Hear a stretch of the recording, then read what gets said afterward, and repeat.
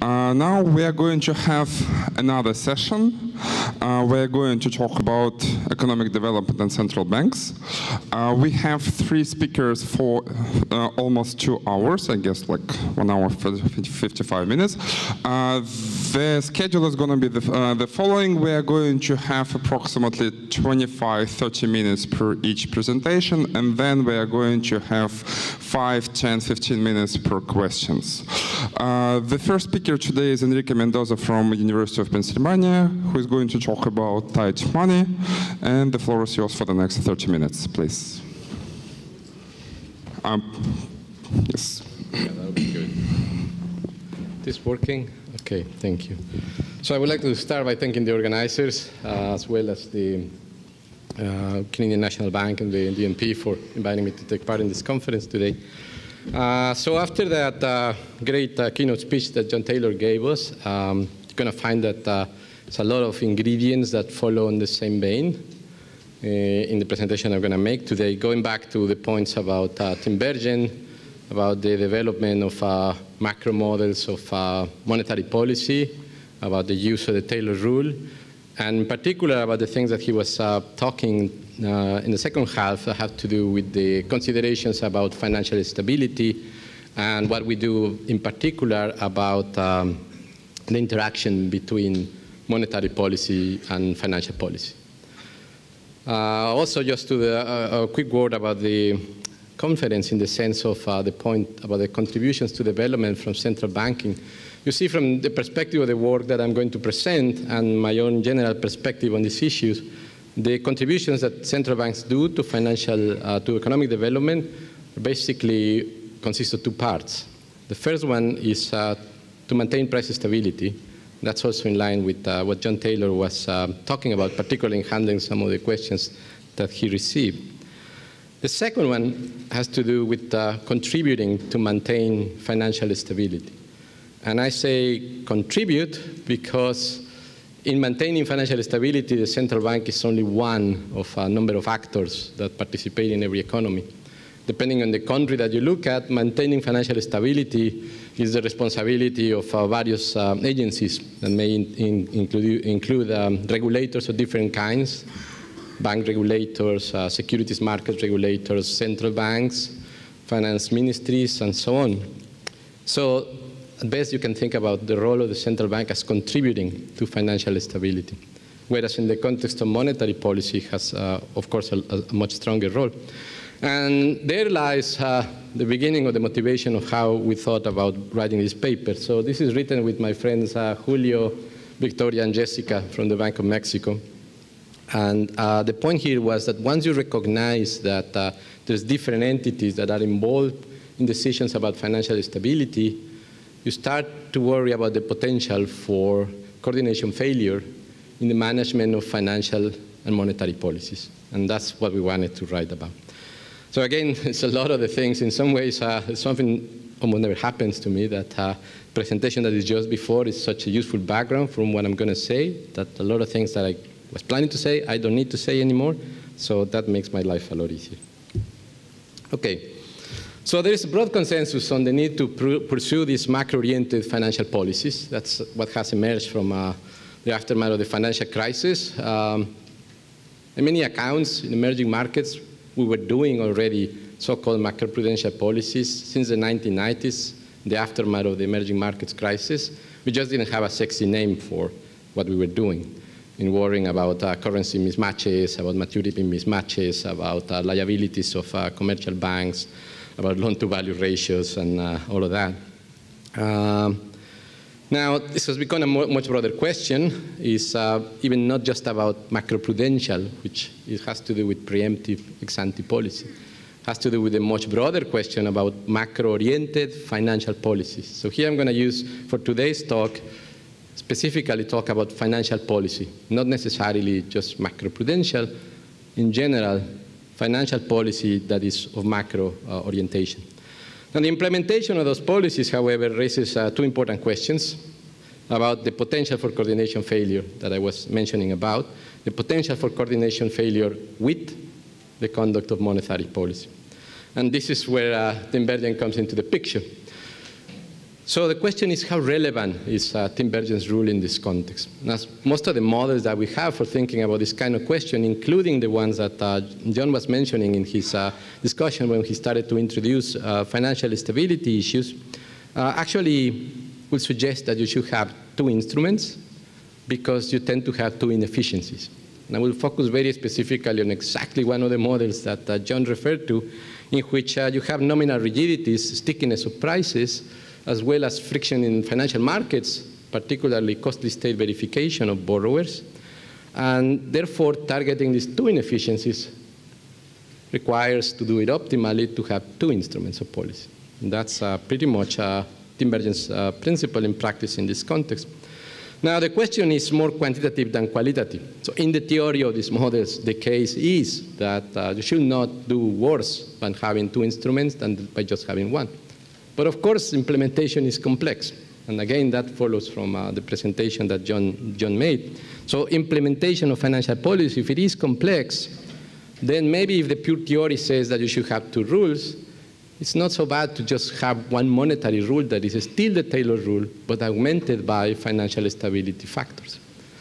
That's the area of the so-called leaning against the wind that also was part of John's talk. So that's kind of one question to raise. Should we augment monetary policy rules like the Taylor rule with financial stability factors, or should we have a different financial policy rule? It's a quantitative question. The theoretical answer to the question is you should have two separate rules. But the quantitative question is, does it really make that big a difference? And that's one issue that we're going to address here. The second is, okay, if the theory says that you should have two separate rules from the same models, you're going to get the answer that says that there is a potential for a strategic interaction between decision makers of monetary policy and decision makers of financial policy. So then again becomes more a quantitative question. Here we're not going to make a point about theory being new, but about whether it is quantitatively relevant to discuss issues of strategic interaction, whether in the absence of coordination between monetary and financial policy authorities, you will have sufficient losses to justify the coordination. So this is what we're going to do exactly. We're going to answer these two questions in exactly one of the models that John was suggesting as one of the better ones to introduce financial stability or financial issues into these new Keynesian models. That's the Cristiano, Motto, and Rostagano model.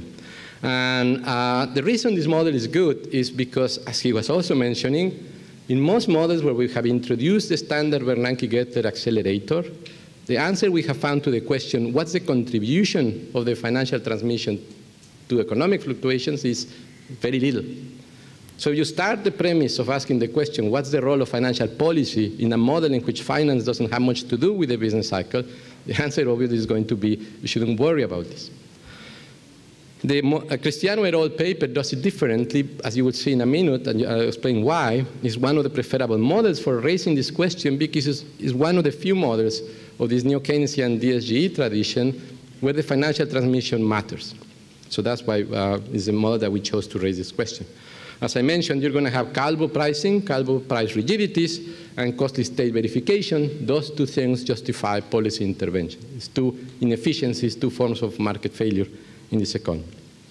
Now, what we're going to do for Tim Bergen rule is essentially take our variant of Cristiano et al. We're going to introduce to it an element that was not in their paper, which is a financial policy instrument. And I'm going to spend a little time of mathematics describing that, and it will be the only time in which I will use the math here. The rest I can illustrate with what will look like textbook pictures.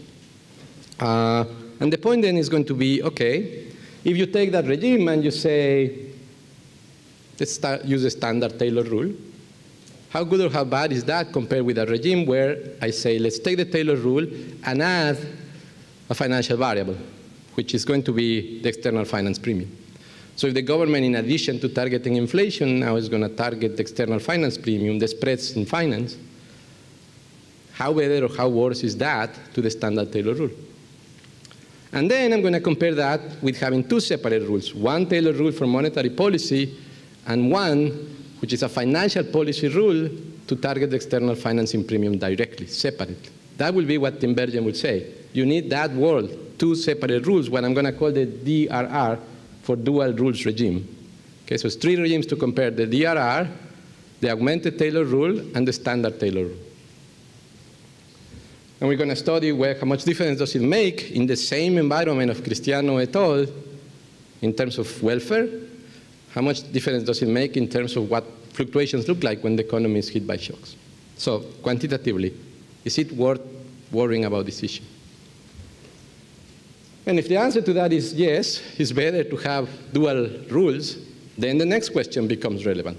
The problem with dual rules is a strategic interaction, is that the two authorities acting independently, unilaterally, will attain a suboptimal equilibrium, where the policies will be undermining each other. So what we're going to do is to characterize that. Reaction functions, another issue that John brought to the front. But we're going to place them in the context of the financial authority's best response in terms of the design of its rule against the monetary policy authority's decision of the best design of its rule. They're going to be playing against each other. First, a Nash non-cooperative game, and we're going to compare that with coordination.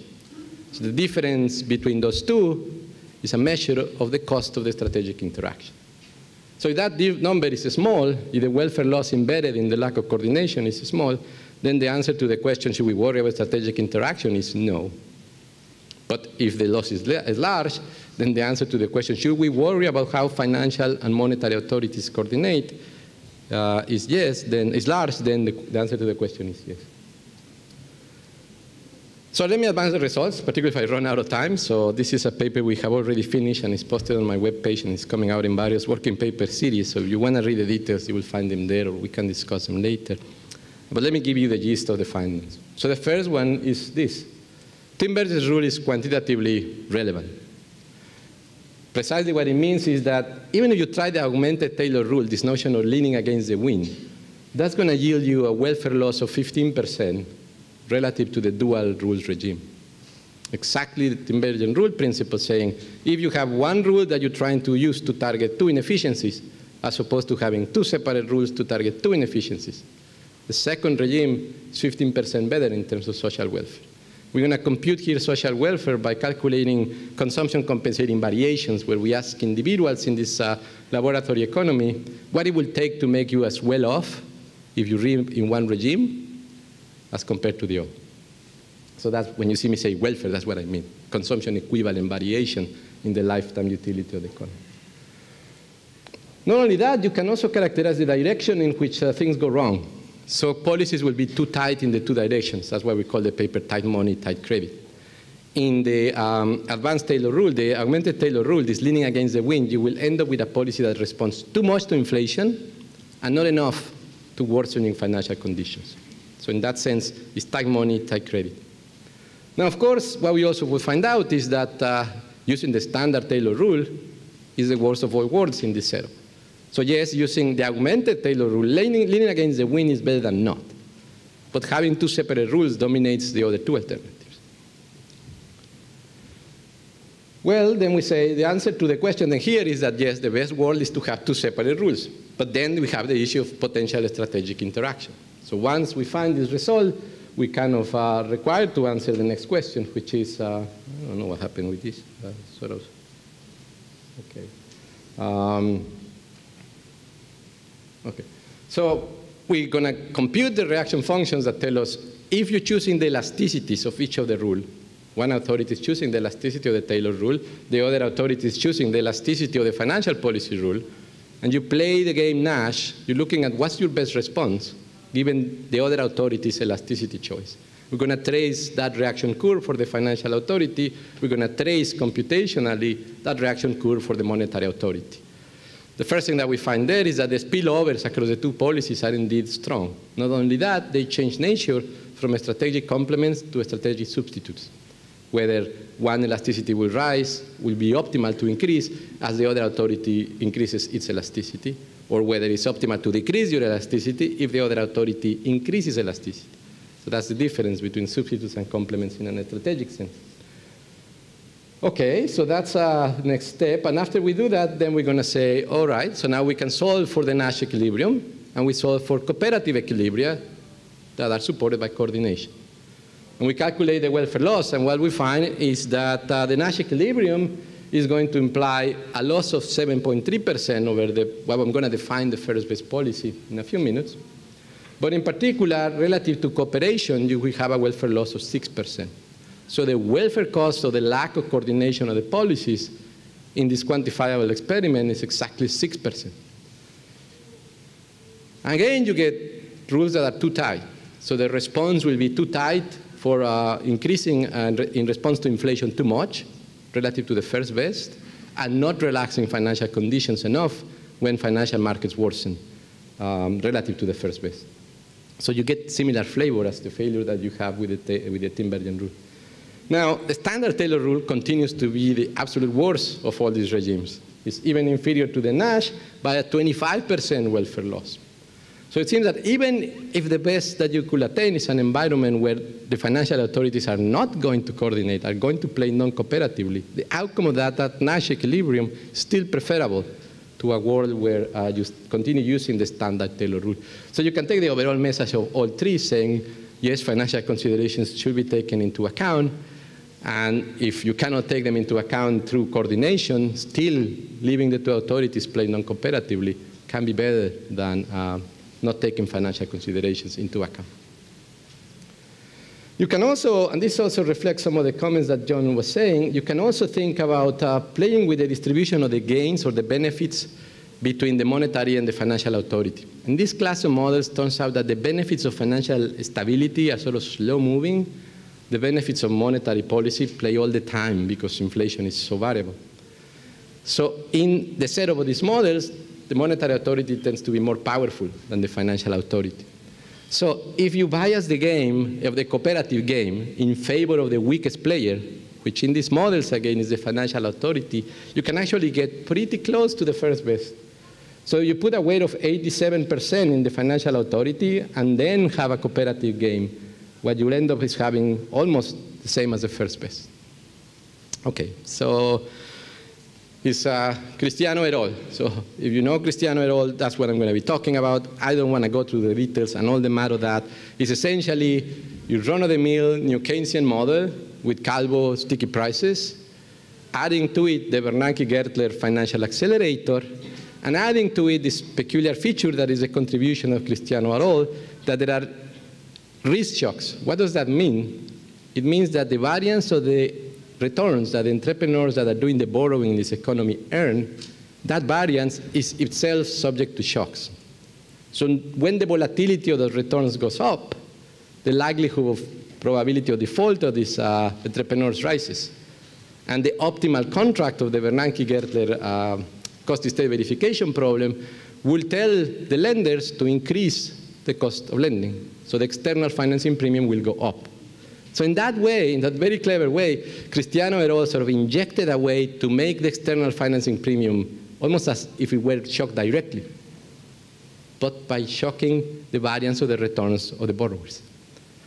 So that's why in those models you get a lot more kick of the Bernanke-Gertler accelerator that you get in previous versions of this class of models. But that's, the rest of the details are there. But essentially, let me say something. So it will be the Taylor rule. So for the monetary policy, you can think of the standard Taylor rule in the way that, that John talked about as well. We're going to simplify it by taking out the output gap for the ease of the computations. What happens if you put the output gap is qualitatively the results are identical, but sorry for the games gets a lot harder because now you have two choices to make, two elasticities for each player. So we solved one of those complicated games. We found that qualitatively the results are very similar. So we decided to keep very simple Taylor rules that are only targeting inflation. The other thing that we're going to do is in these models, these two inefficiencies, the price rigidities and the monitoring cost of borrowers have effects both over the business cycle and over the long run. We're going to neutralize the ones on the long run. So we're going to design these optimal monetary and financial policy rules such that steady-state levels are unaffected by the frictions. So everything here is going to have to be about the inefficiencies caused over the business cycle. Okay, so let me just say a few words about how this financial policy instrument works, which is really the only addition that we added to the Cristiano et al. Setup. So essentially what we're thinking about is as a subsidy that is going to drive a wedge in the lender's participation constraint. So this is the participation constraint of a lender. On the right-hand side, you have the cost of the deposits that has been issued to finance the lending. On the left-hand side, you have the expected returns within a period across the entrepreneurs for each particular realization of the return on capital. So this is going to be the expected gains, gross gains from making loans across all the entrepreneurs. This is going to be the expected cost of monitoring. That's the financial friction, this mu, in this Bernanke-Gertler model. So this will be the expected resources that are being used on monitoring costs. So this is a condition that a lender that is willing to participate in the credit market is going to have to satisfy in order to issue these loans. So normally this condition will not have this tau. So that's the subsidy that we stick in. And when financial conditions tighten, when a risk shock, say, is going to make the external finance premium be higher, the financial authority then can increase the subsidy to move it low, to offset the effect of the shock. So we can do more math on that, but let me just go directly to show you the pictures. So one thing that is important to notice is that the risk shocks, which are these, okay, these are shocks to the variance of omega. Omega is the return of entrepreneurs.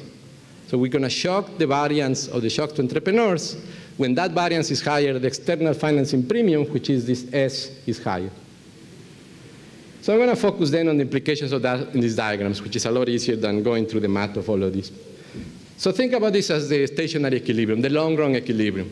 Remember I said we are neutralizing the long-run non-neutralities of both the price rigidities and the cost-state verification.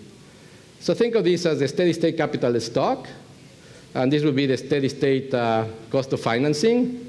Both of those are such that there is no external finance premium, so this is running out of battery. So that's why you see a 1 in the right-hand side of the first bullet here.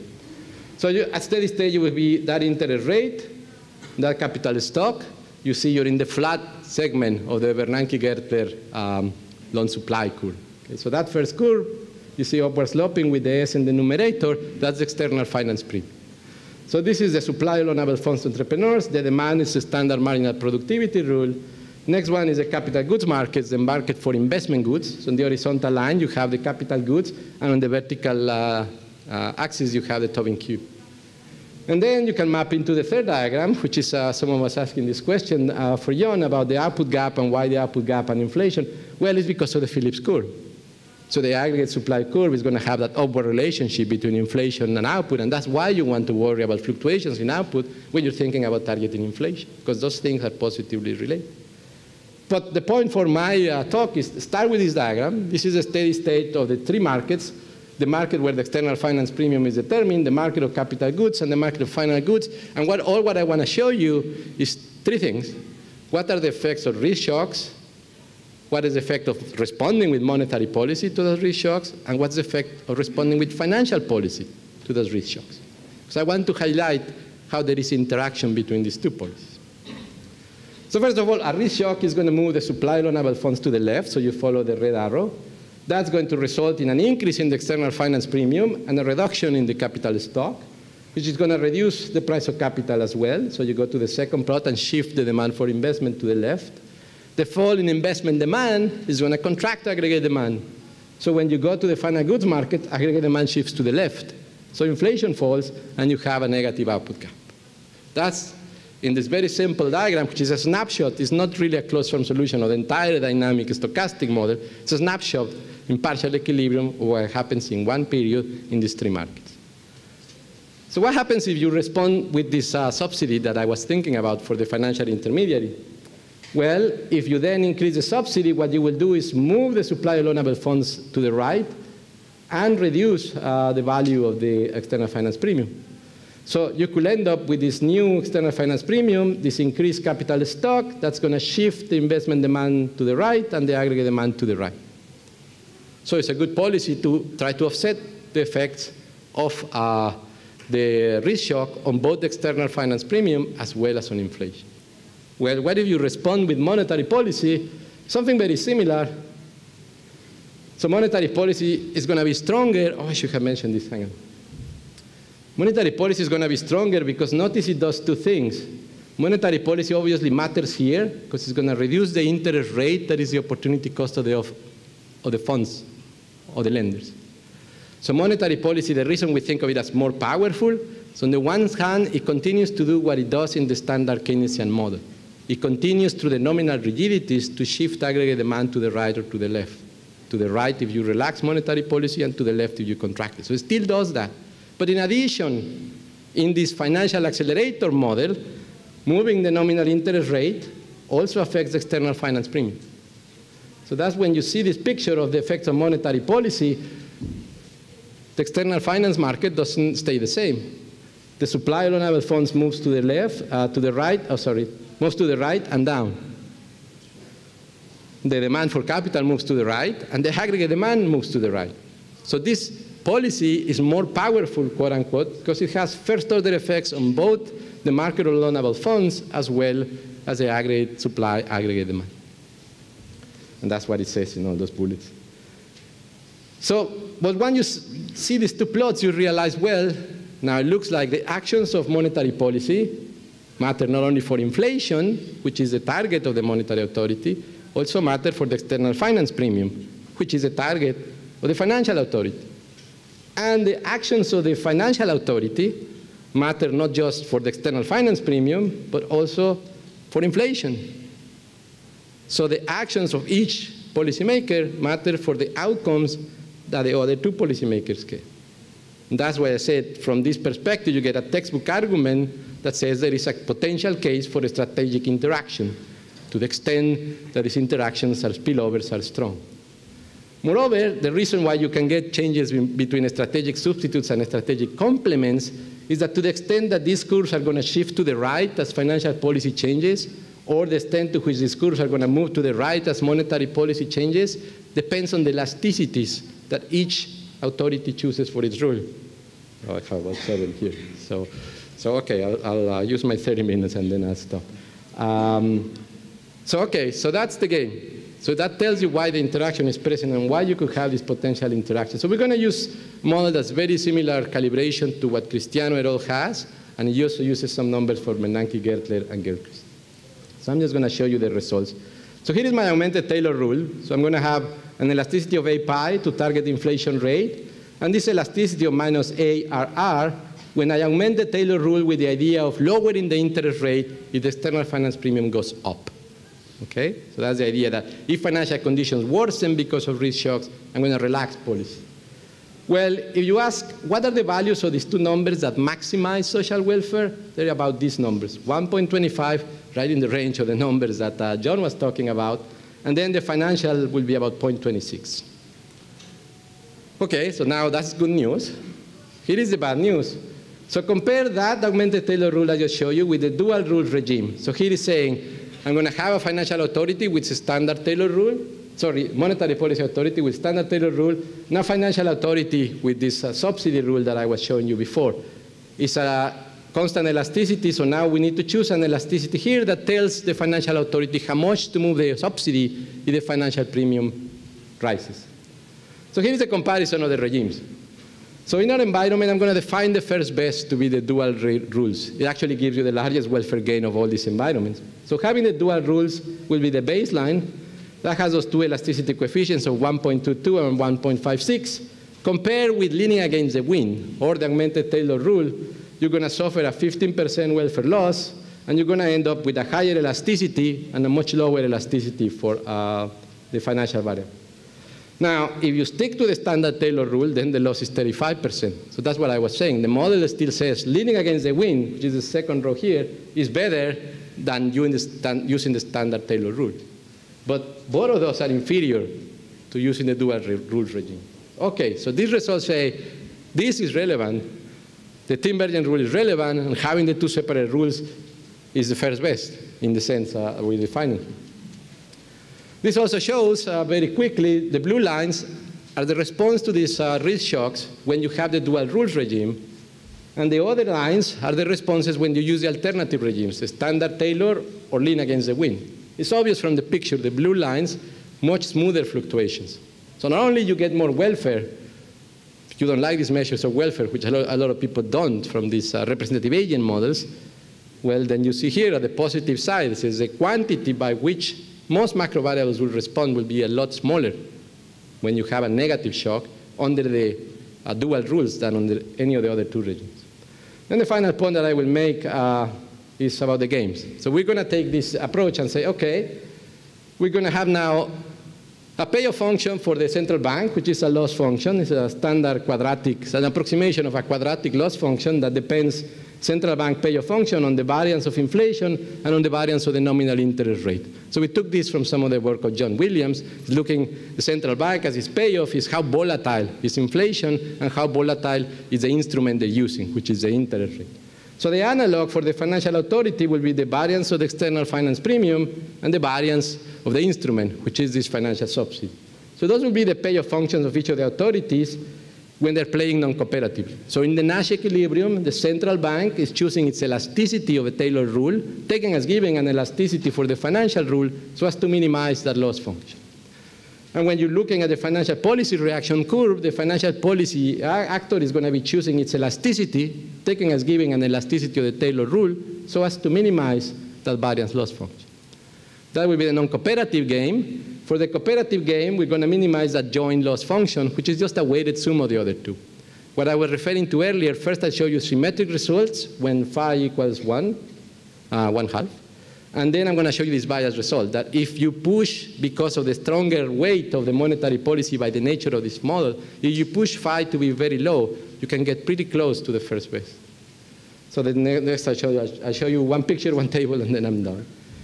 So here is the games. So in the horizontal axis, you have the elasticity of the Taylor rule for monetary policy. On the vertical axis, you have the elasticity of the financial policy rule for the external finance premium. What you have here is the reaction function of the financial authority in blue, and what you have in the other curve is the reaction function of the monetary authority. Notice both of these curves are nonlinear, and in the case of the central bank, you see a change from a strategic substitutes to a strategic complements. You see a change of slope. But not for the point of the presentation is you see here the Nash equilibrium, you see here the cooperative equilibrium, and here is the first best that we will get by just implementing the two rules that I was showing you in my comparison for the Tinbergen rule, as a point of comparison. So the distance between this and this in terms of welfare, between the blue and the pink, is the cost of the coordination failure. The other point that you can see from the chart is that relative to the red star, both of the regimes, the one in blue and the one in the circle, are too tight. The response to monetary policy is too tight relative to the first best. The response of financial policy is also too tight. So you get the same direction of the bias. And then the final table is this one. You can see the loss of welfare relative to the first best. If you act non-cooperatively, it will be 7%, 7.3. If you do the symmetric operation, you will get 1.3. So the difference between these two is the 6% I was talking at the beginning. So the cost of the coordination failure here is 6 percentage points in terms of welfare. If you can push the value of phi to 87% in favor of the financial policy, then it's almost no welfare loss. That's what I was meaning, that if you do coordination biasing in favor of the financial authority, you can undo some of the effect of the relatively higher strength of the monetary authority and get a better outcome. And then once again, if you do standard Taylor rule, then you have a very large welfare loss. So this is the closing point, that even if you cannot do cooperation, even if you have to stick with Nash, that's much better than completely ignoring financial considerations in the conduct of this policy. Okay, exactly 30 minutes.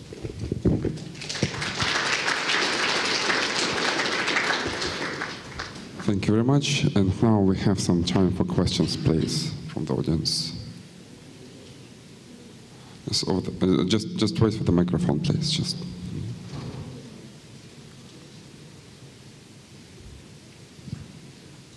Thank you for good presentation.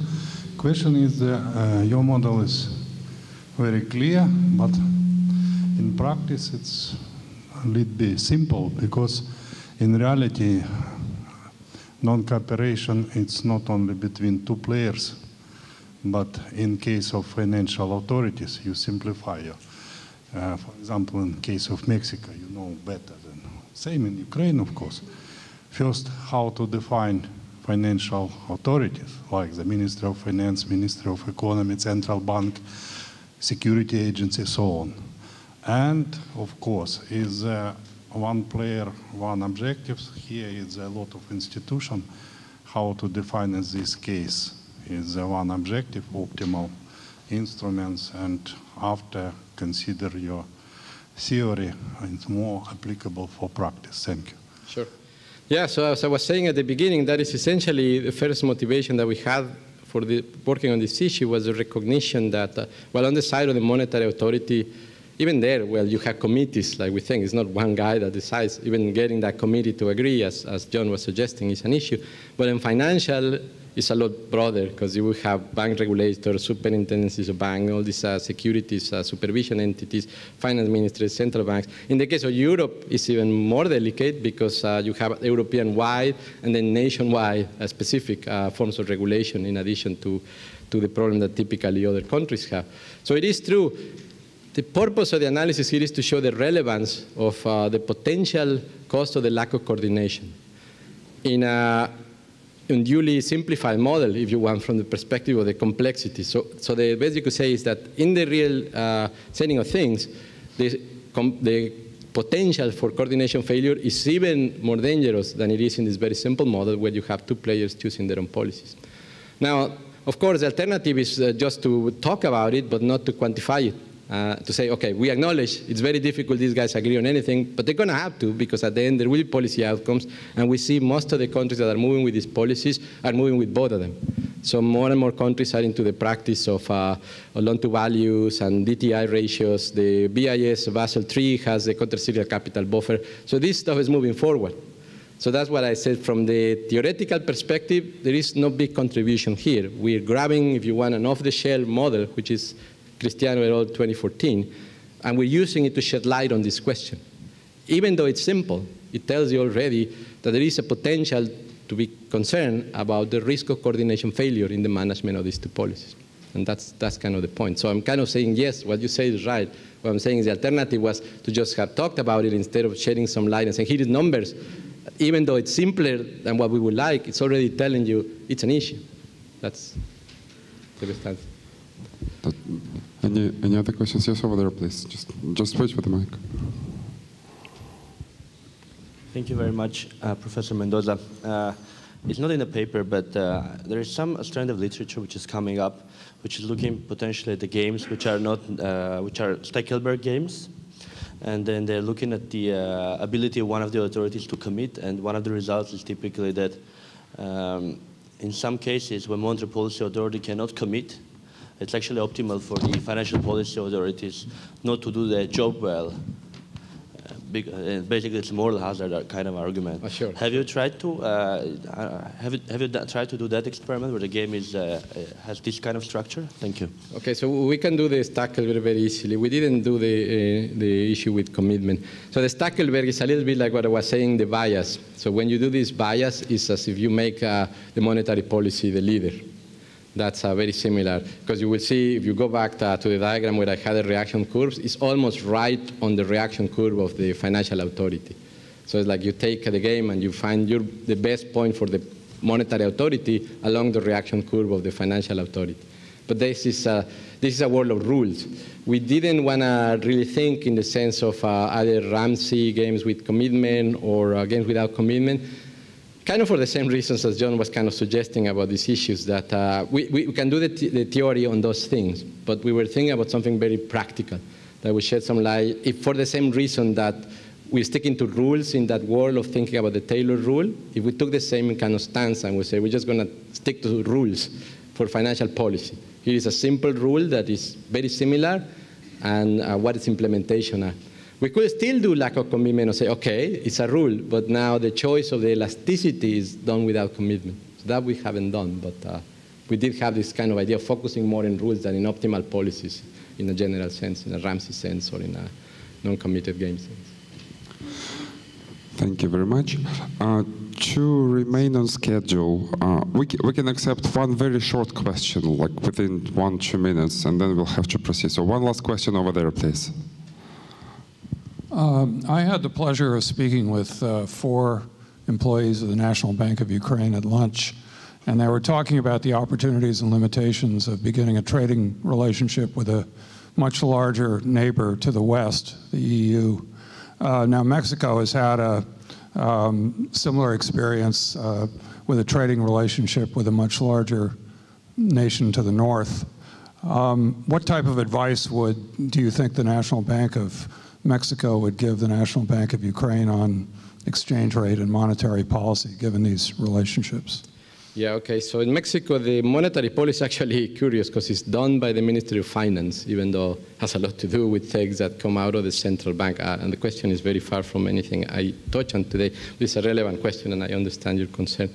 The trade was an enormous benefit to Mexico. The North American Free Trade Agreement changed the country radically from a commodity exporter to basically one of the largest 15 exporters of manufacturers in the world. Now, of course, now it's proving that in Mexico we have all this discussion in the financial media saying, well, the problem is our trade became diversified in terms of going away from commodities, but it became specializing in the sense that all of it, most of it, goes to North America, and a large chunk of it goes to the US. So now our business cycles became very synchronized. When the US is doing bad, we're doing bad. And now, of course, when political turmoil erupts, the Mexican peso is going out like this, depending on what's being said. So now there is a lot of discussion, not about the benefits of free trade, but about what we can do to become less sensitive to just the fact that all our destination of exports is one. The exchange rate management is, we learned a lot of lessons that exchange rate management in these countries has always served as a mechanism for transfer of risk. So financial intermediaries transfer risk to central banks and the rest of society by intermediating external funding into domestic currency lending. And that picture has rolled over and over and over again in Asia, in Latin America, and in Eastern Europe.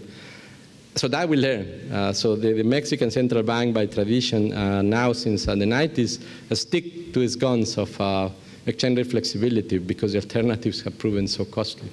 So that's my answer. Thank you for questions. Thank you very much. Thank you. You may want to change the batteries in that. Probably yes. Yeah, thank you. And now we're going to have Dr. Laurence from Johns Hopkins. We're going to hear something about what else national central banks can do. Are we so desperate? Do we have any hope? So you're going to have 20 minutes, and after 15 minutes I will hail.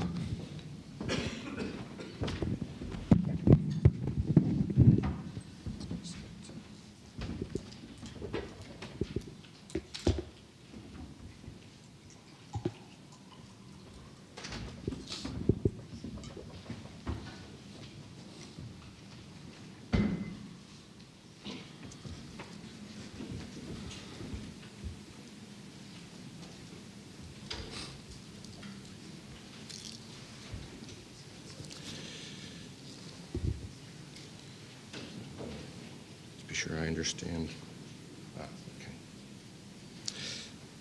Okay. All right. Well, I'm very delighted to be here. This has been a fascinating conference. It's been very interesting to start learning a little bit about the city. I have to say that the building of the National Bank of Ukraine is much more elegant than the Federal Reserve headquarters in Washington. So I've enjoyed my time here in various ways. So the talk I'm going to give is based on a report that I did last fall with several co-authors, and some of them are affiliated with the Peterson Institute for International Economics. And we discuss a problem which has been discussed already a lot at this conference, which is that since the Great Recession, starting in 2008, in most of the advanced economies of the world, there have been weak economies, and central banks have wanted to stimulate the economy, but interest rates have been near their lower bound of zero. And so the conventional way that central banks stimulate the economy, namely by reducing interest rates, has not been possible. And that has led many people to ask, if interest rates are zero and the economy still needs more stimulus, are there other things the central bank can do? Are there other tools for monetary expansion? And that's the topic we look at. Oops. Okay. First of all, to motivate this a little bit more, this gives a little bit of a history of how the zero bound has become an increasingly important constraint on monetary policy in advanced economies. So this is a chart which shows the major advanced economies in the world, and it has annual data on policy interest rates. And to make it easier to interpret, we have colors. And as the colors get darker, that means interest rates get lower. So yellow means yellow means that the policy rate is below 3%. Pink means the policy rate is below 2%. Red means the policy rate is below 1%. So we can see that there's been a trend towards lower interest rates.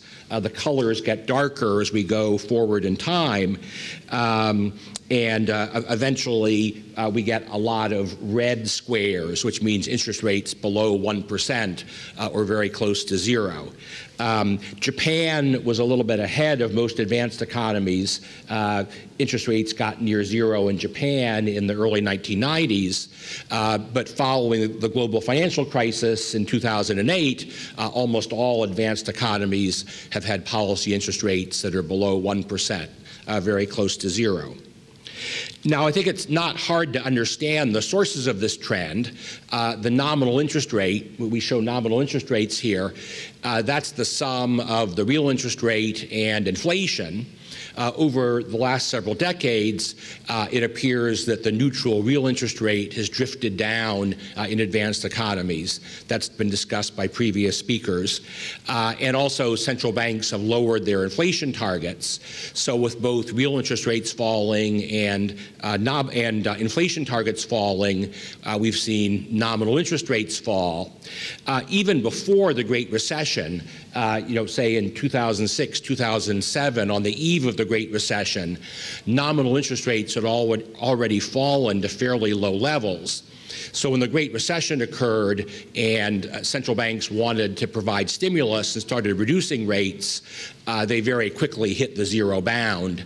So we've been stuck with interest rates near zero for most of the period since 2008.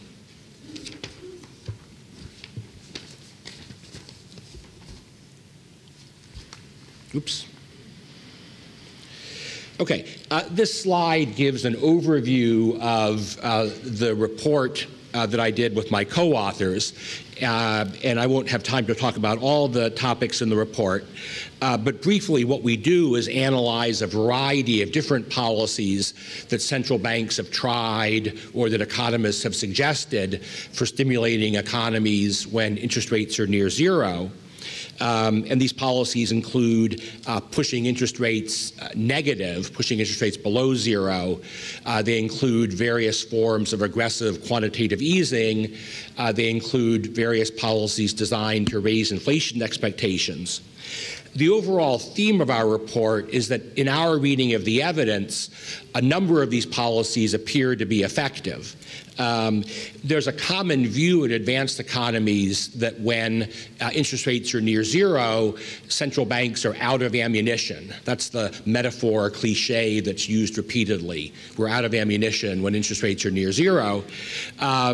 The theme of our report is that we don't agree with that. Even when interest rates are zero, there are a number of tools that central banks can use to stimulate the economy and should use to stimulate the economy, because a number of tools, negative interest rates, quantitative easing, and so on, are effective at providing stimulus. And also, we don't see very great costs to using these tools. Again, there's a lot of detail in the report, but some economists have argued that policies like quantitative easing are dangerous because they can cause financial instability, and we argue that those concerns are overblown, and so central banks should be more aggressive at using unconventional policy when they want to stimulate the economy and interest rates are near zero. We discuss a lot of issues. In the time I have remaining, I'm going to focus on two issues. First is just emphasizing again the danger of the zero bound, the idea that if we continue the kind of policy we currently have in advanced economies, the zero bound is likely to be a big problem in the future. So something should be done to deal with the problem. And then secondly, I will talk about my favorite approach to reducing the zero bound problem, which is a higher inflation target. And I'll talk about why I think the benefits of higher inflation targets outweigh the costs.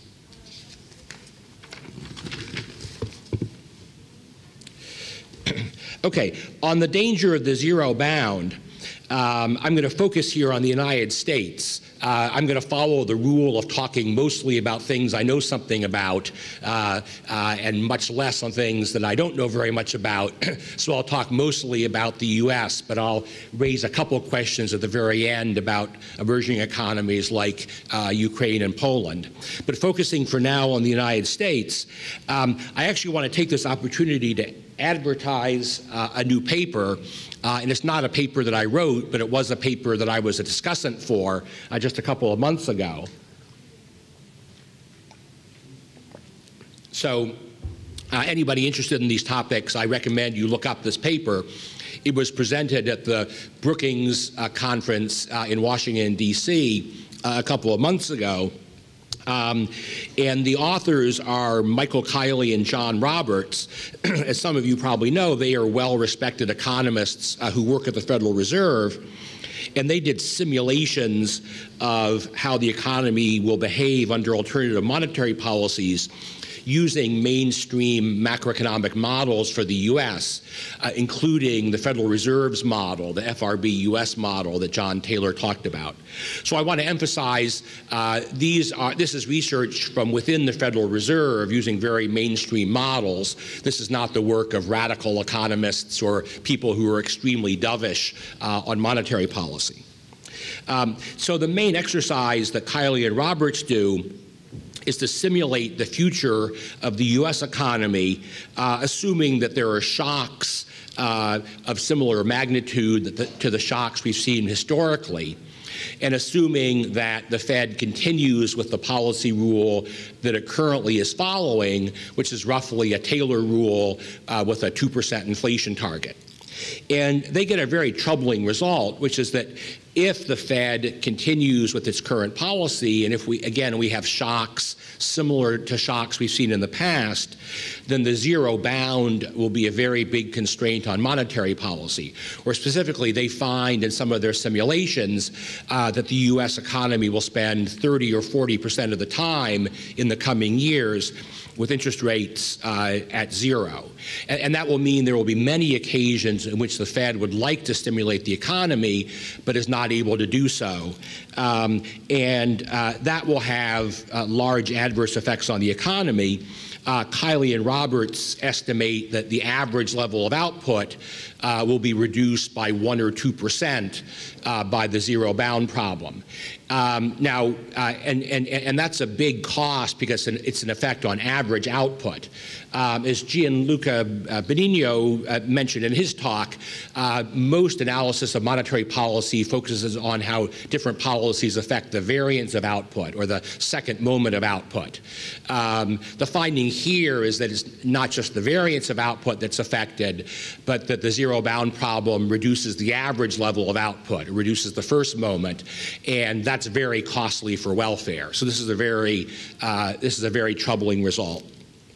All right, now, Kiley and Roberts, again, use state-of-the-art, very sophisticated and complex macroeconomic forecasting models to derive their results.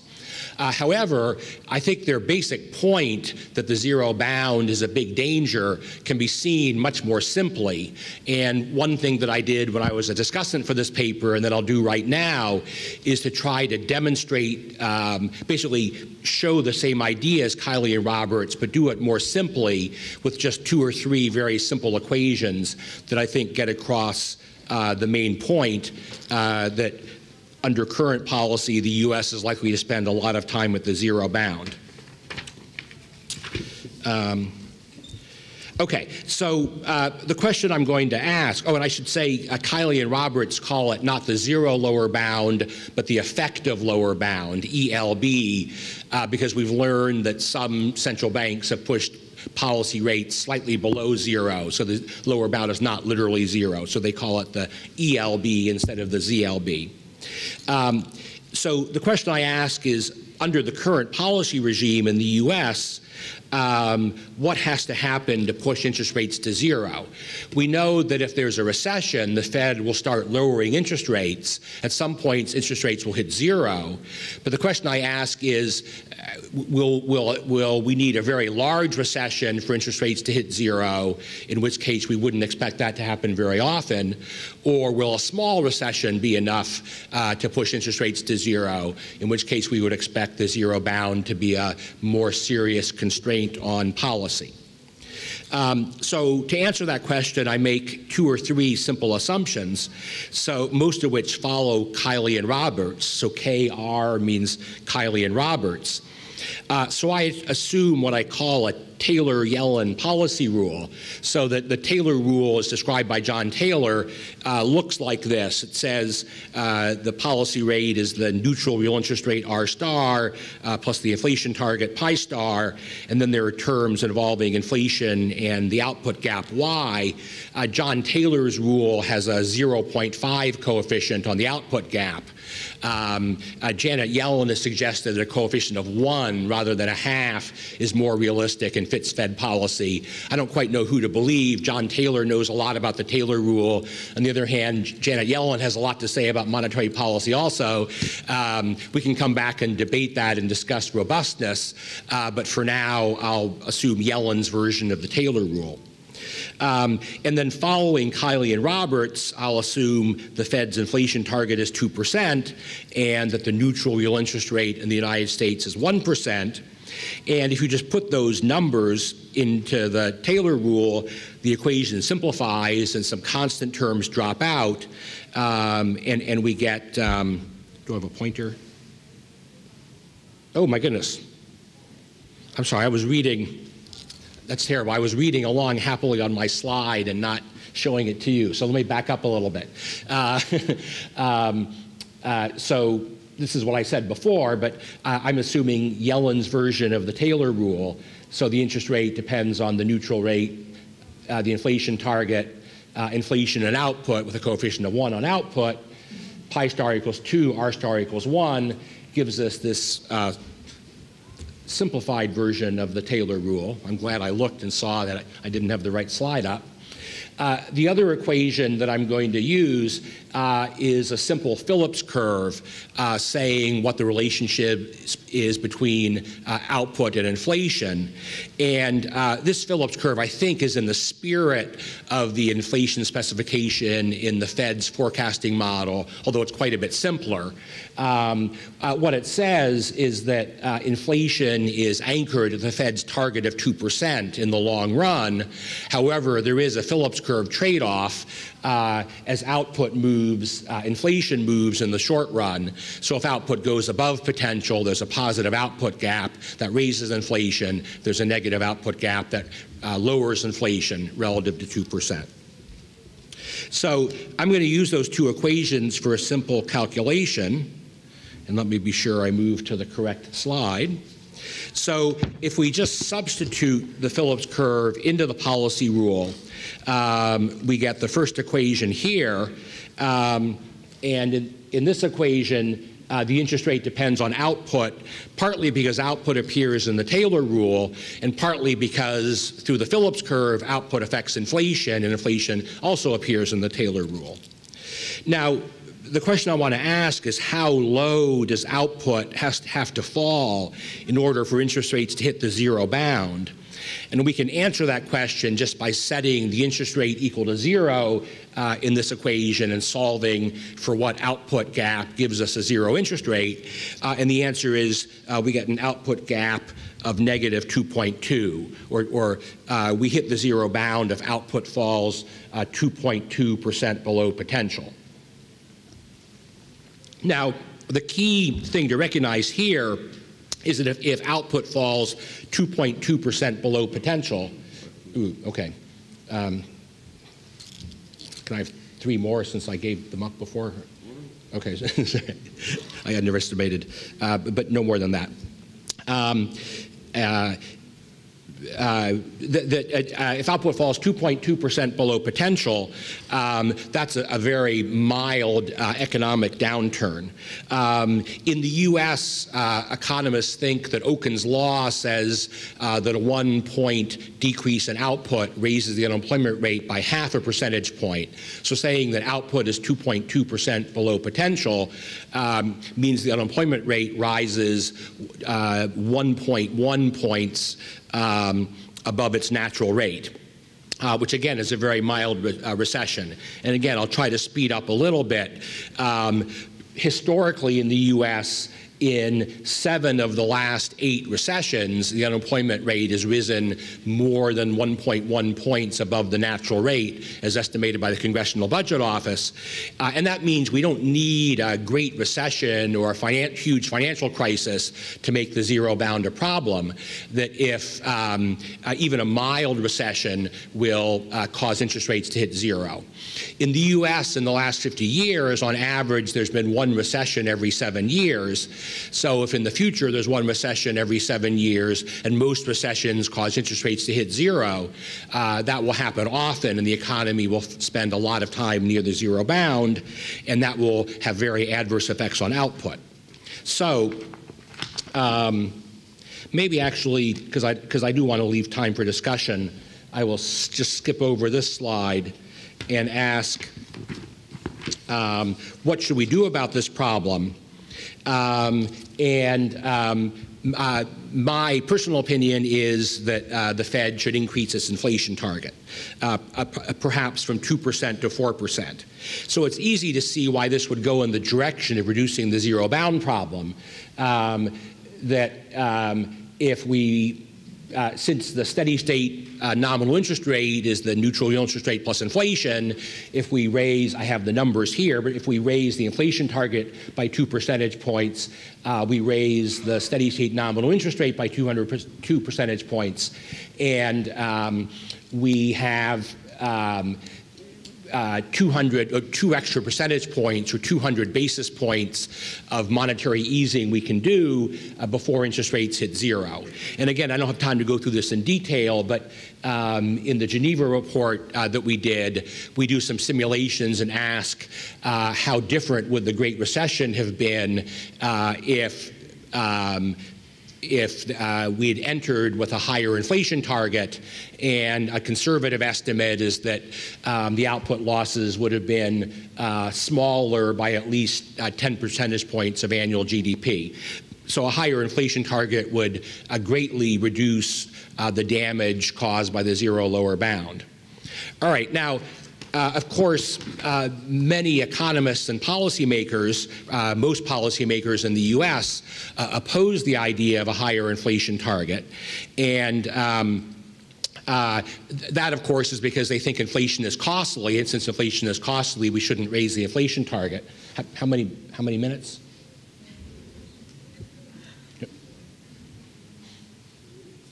Three, okay. All right, so I could speak for many hours on this, but briefly, there's evidence that if inflation gets to 40% in the Ukraine, that's a bad thing, and it's good that inflation has come down. If inflation is 10 or 15%, maybe that's still a bad thing, and inflation should come down further. However, in my reading of the literature, there's no credible evidence that once inflation is down to 4%, that there's any additional benefit to reducing it from 4% to 2%. Again, I don't really have time, but I recommend this paper by Nakamura and Steinson, which is a critique of recent research with new Keynesian models about the cost of inflation. And I just mention that when Paul Volcker reduced inflation in the United States and people stopped thinking inflation was a problem, inflation was actually 4%. So if 4% was low enough for Paul Volcker, I think it's low enough for us today. So overall, again, I don't really have time to go through details, but I think the costs in the U.S. of raising the inflation target to 4% would be small, and the benefits would be large by reducing the zero bound problem. Okay, so finally, it's a good thing I don't have much time for this slide because it's an area where everybody else knows more than I do. how relevant is this for emerging economies? Well, if the optimal inflation target in the US is, let's say, 4%, does that mean that Ukraine and Poland should also have a 4% inflation target? Well, maybe yes, maybe no. You can argue the case both ways. On the one hand, I think you might argue that in emerging economies, the neutral real interest rate is higher than in the US. And again, I don't have time for the details, but with a higher neutral real interest rate, that suggests that a lower inflation target is acceptable. On the other hand, in emerging economies, there may be sources of economic volatility, capital flows, changes of commodity prices, which mean the economy is more volatile, which means you need a higher inflation target to give policy more room.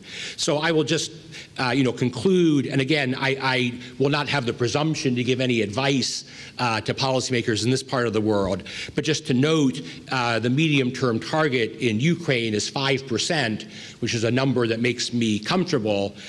In Poland, the target is 2.5%, which again, hastening to say I'm not very well informed about Poland, the number 2.5% makes me a little bit worried about the zero bound.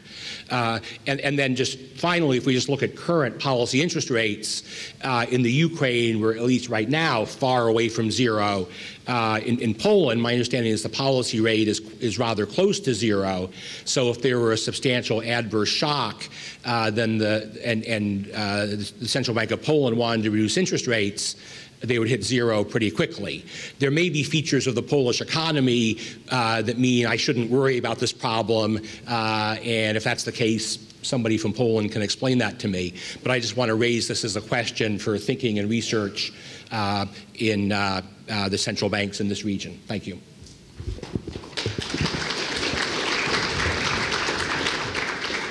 Thank you very much. And we're open the floor for the discussion. The first question is over here, please.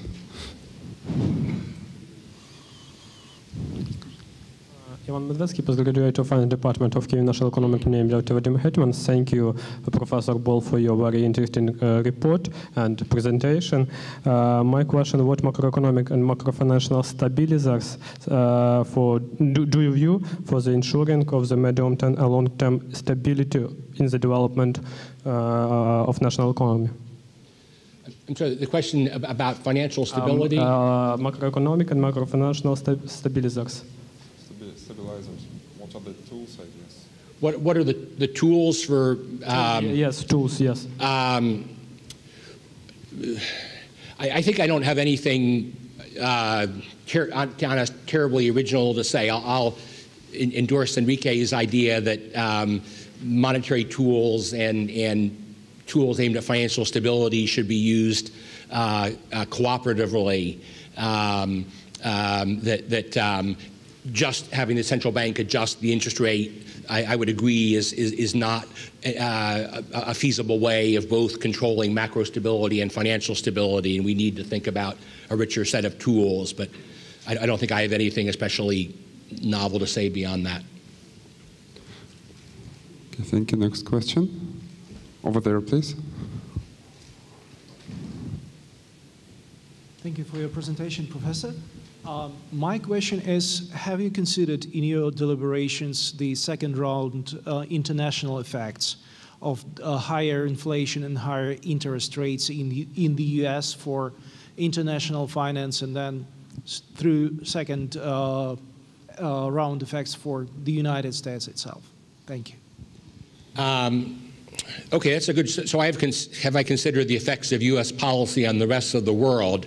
I think I've ignored that, and that's probably a realistic assumption in the sense that the Federal Reserve ignores it.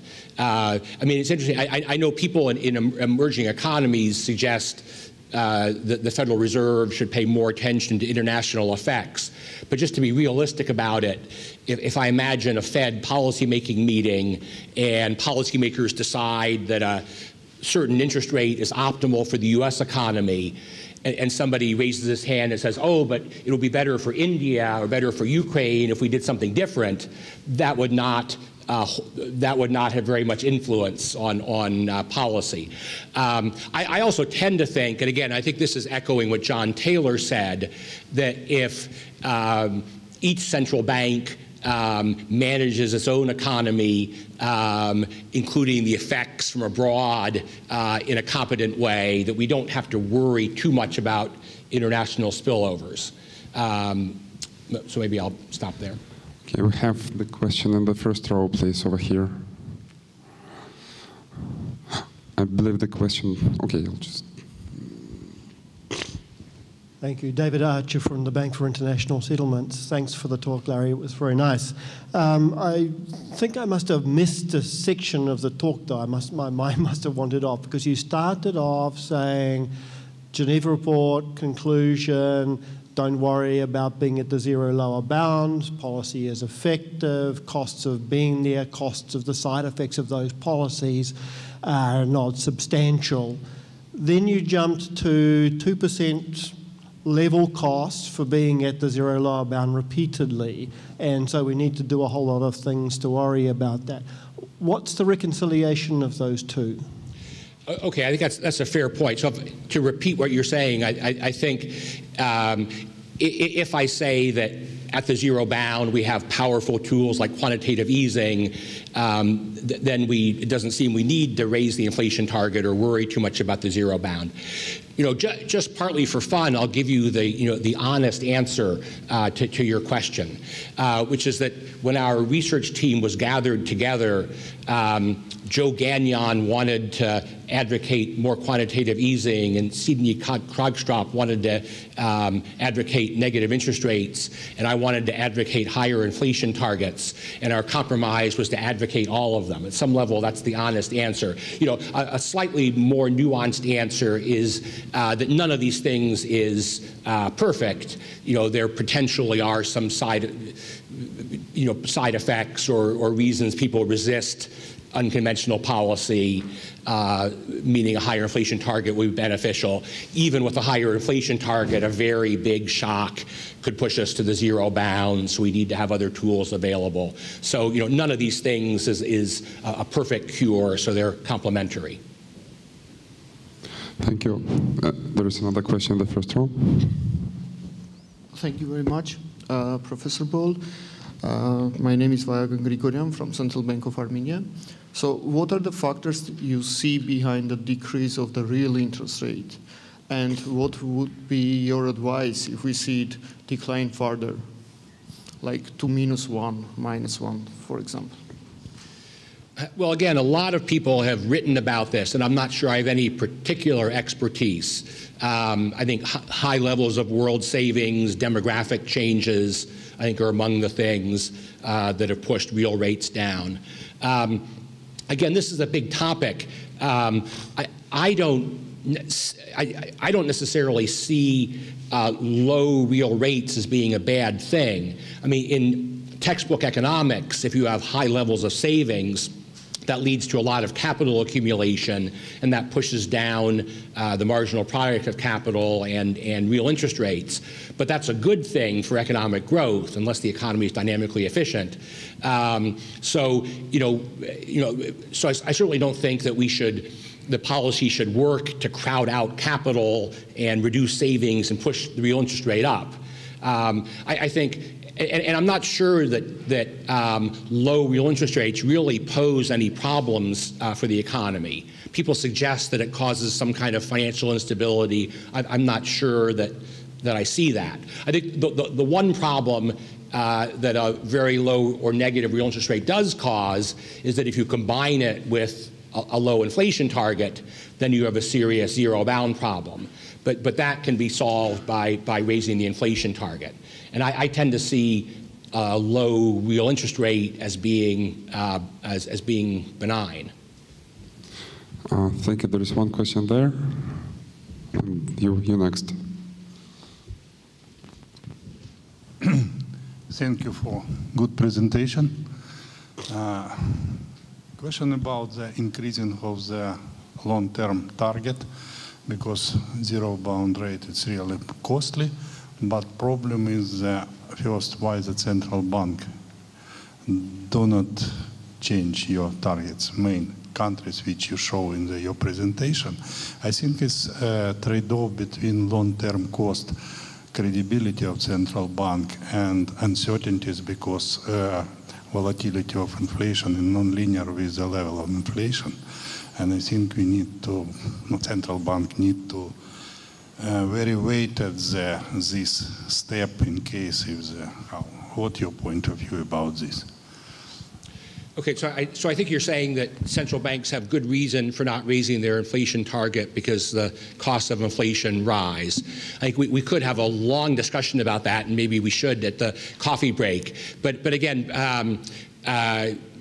briefly, I think central banks say inflation is costly, inflation is terrible, we can't possibly let inflation go above 2%. The way they talk, I think somebody who came upon the scene and didn't have much background in the field but heard what central banks said about inflation would assume that either somebody has scientifically proven that 2% is the right inflation rate, or that there is some sacred religious text in some religious tradition that says God wants 2% inflation.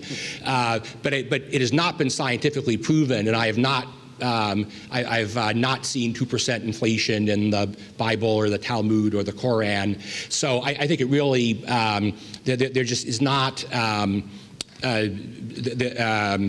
just isn't, again, I could go at great length. I think current thinking in central banks in the advanced economies is heavily influenced by the experience of the 1970s. So in the 1970s, inflation got above 10%, and people at the Federal Reserve make nasty jokes about G. William Miller, the head of the central bank of the Fed in the 1970s, and how stupid and incompetent he was. And if you want to insult somebody, you say you're just like G. William Miller. And then Paul Volcker is a hero who conquered inflation. So I think, you know, when Alan Greenspan or Ben Bernanke or Janet Yellen have nightmares, they're nightmares that somehow they let inflation get out of hand again and they ruin Paul Volcker's achievement and become the next G. William Miller. And so all of their focus is on preventing inflation from rising. So I think that's led to an overreaction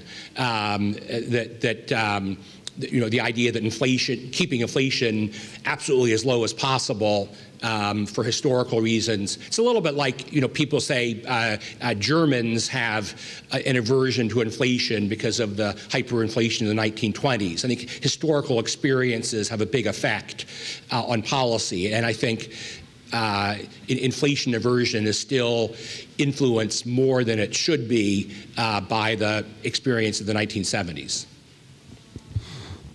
There was one question.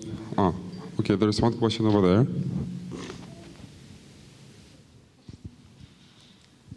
Thank you very much. So since you mentioned Nakamura and Steinson, so I'm not going to go to the cost of inflation, high inflation in terms of a new Keynesian framework, but I want to touch more about the political economy aspects, especially in emerging market economies.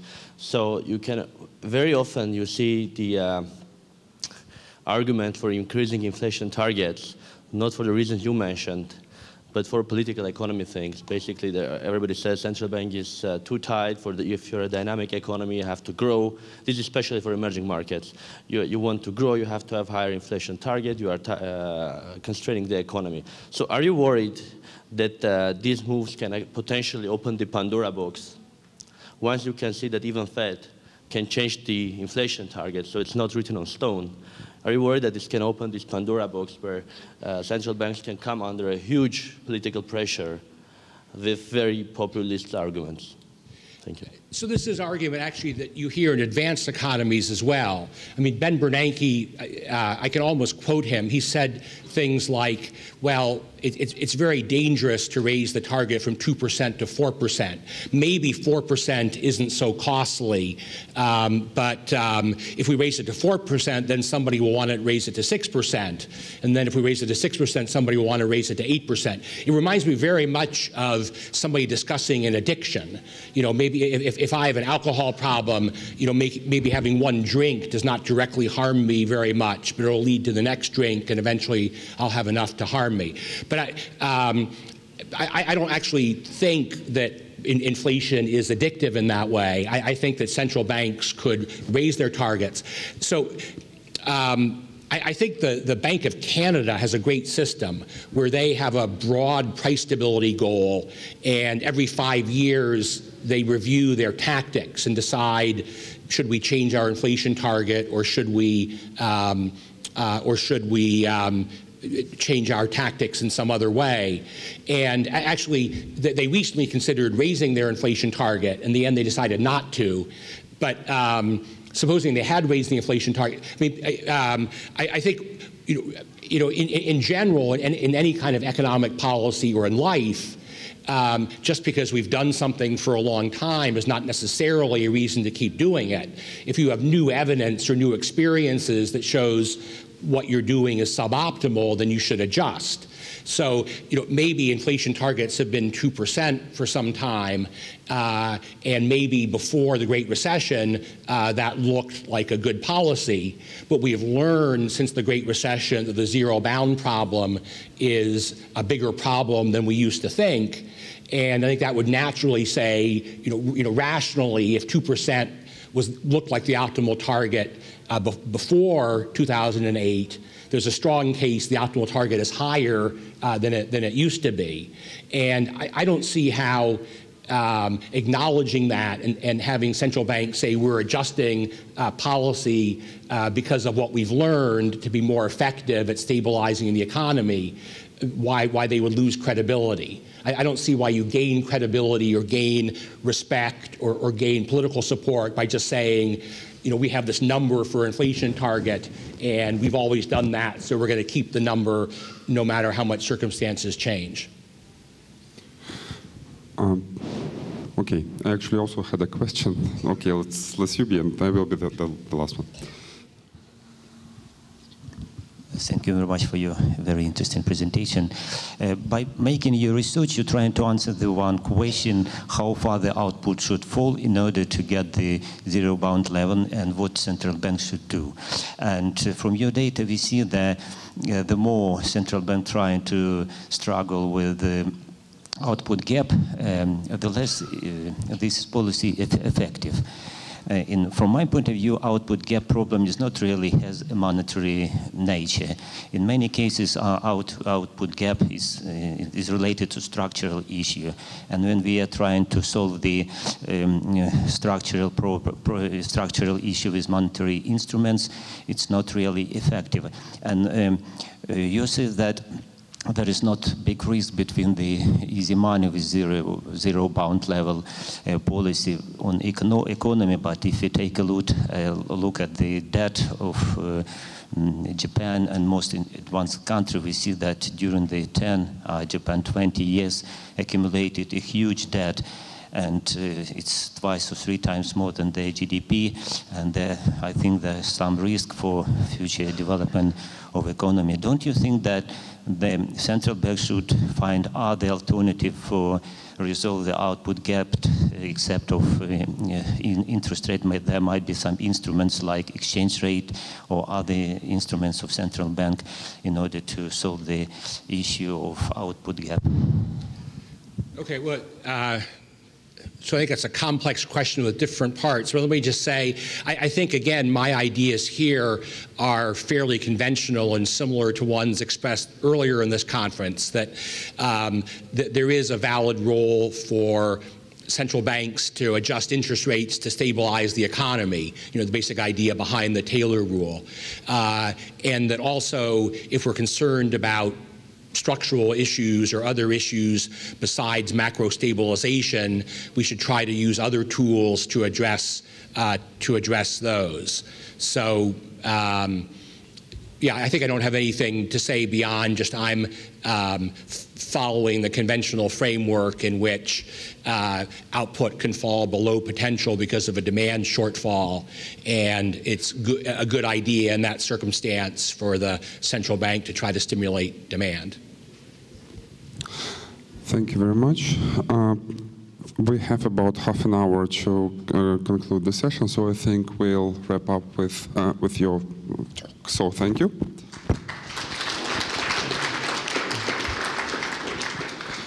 And our last but not least speaker is Andriy Tsapin, who is going to talk about the corporate cash holdings and trade credit. Does price stability or instability really matter? So since you have 30 minutes, I think you will have to speak about 20 minutes and 10 minutes for the discussion. And I will hail you in 15 minutes.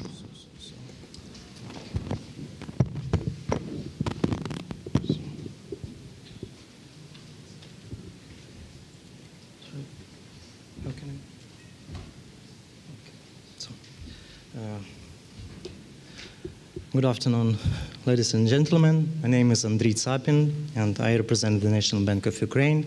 Today we will talk about corporate cash management under uncertainty. First of all, I would like to outline my presentation.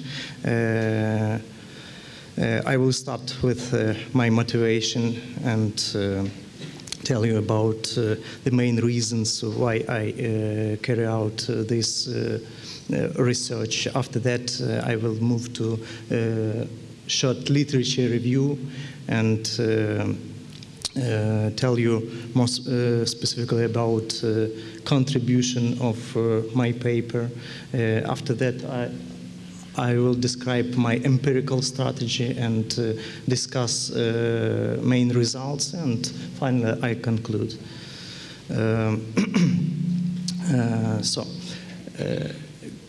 Credit crunch and post-crisis post-crisis volatility induced Ukrainian firms to accumulate a considerable amount of cash reserves for precautionary motive. At the same time, bank lending shrank and banks issued bank loans only to particular firms, and bank lending became sluggish and maybe even sporadic.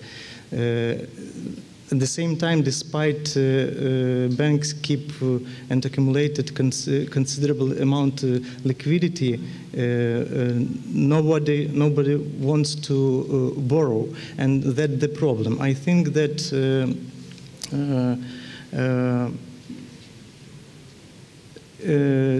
to reinvigorate bank lending and to restart the credit relationship, it's important to deepen our knowledge about cash management under uncertainty. Generally speaking, I would like to show that price stability is very important is very decisive for firms to demand bank loans. I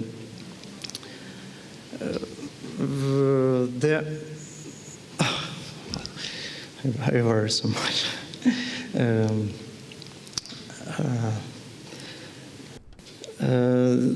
This slide describes literature review, describe literature that postulate that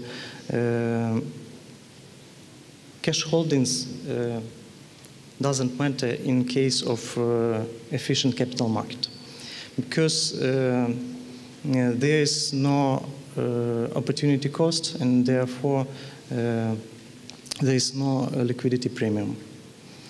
But unfortunately, the reality is much severe and much complex, and the existence of information asymmetries, transaction costs, and agency costs affect firms' decision on cash savings.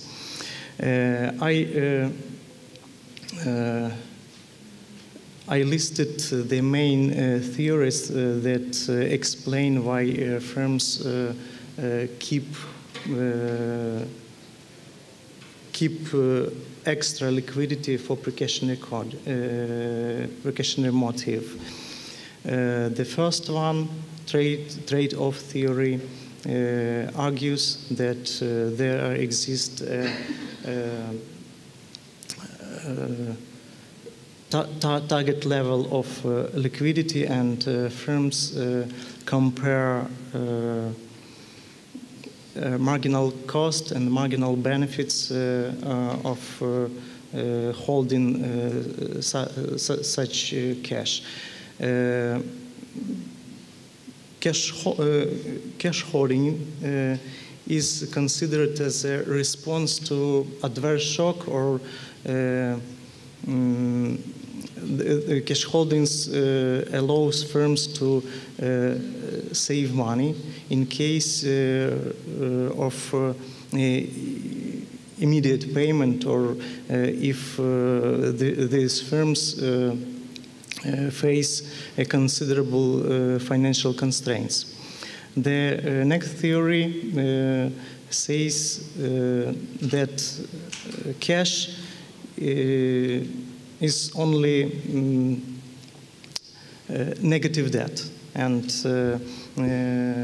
if a firm encounters some difficulty with payments, it can get external borrowing or reduce their cash reserves.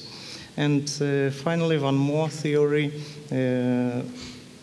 implies that entrenched managers prefer retaining cash to paying it out as dividends. And knowing about this behavior of managers, owners exert all efforts in order to reduce the amount of cash under control of their managers, because they want to avoid money wasting.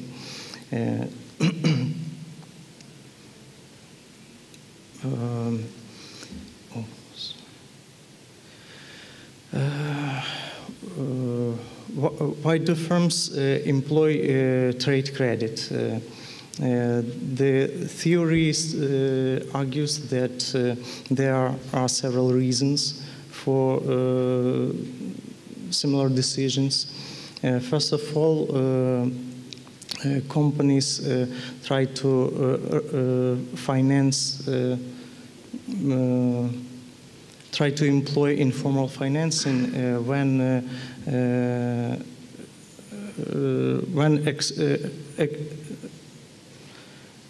conventional bank loans is blocked or is insufficient, and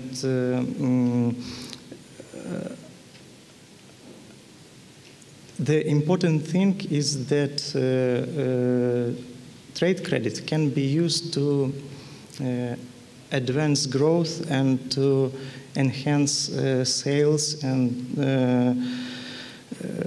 in order to reduce their stocks and inventories.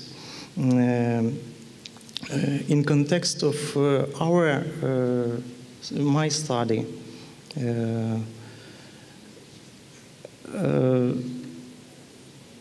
I'd like to emphasize the evidence by Kunat, who argues that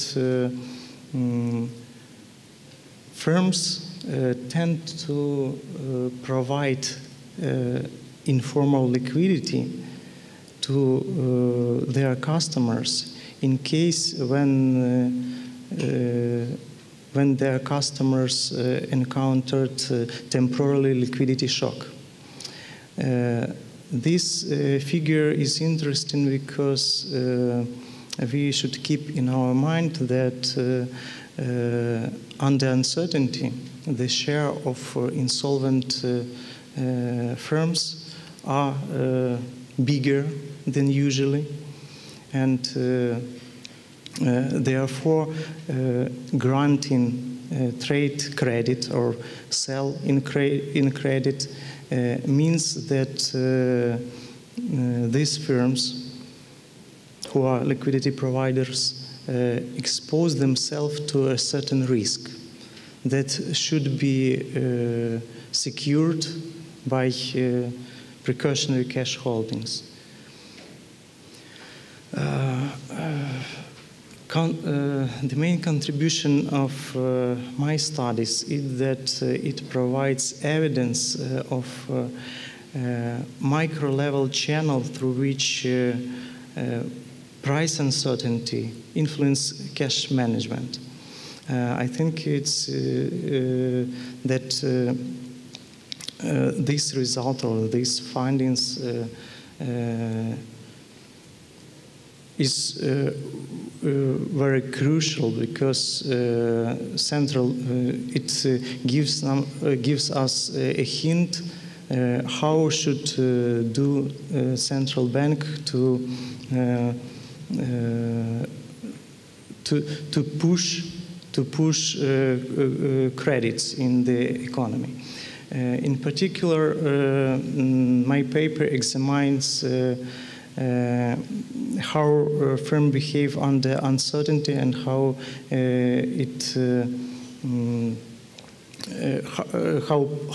liquid policy on liquidity, how it works with its liquidity, and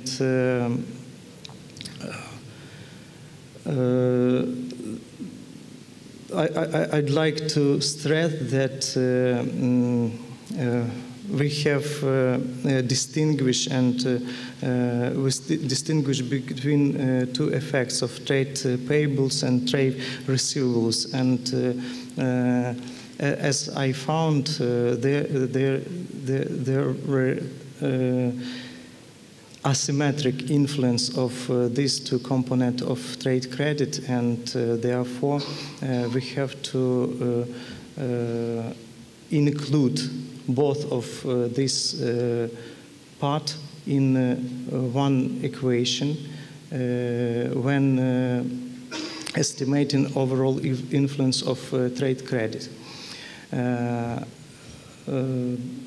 The important feature of my study is also that it looks into the impact of financial cycle and immobilization, the specific features that can characterize financial constraints of the firms.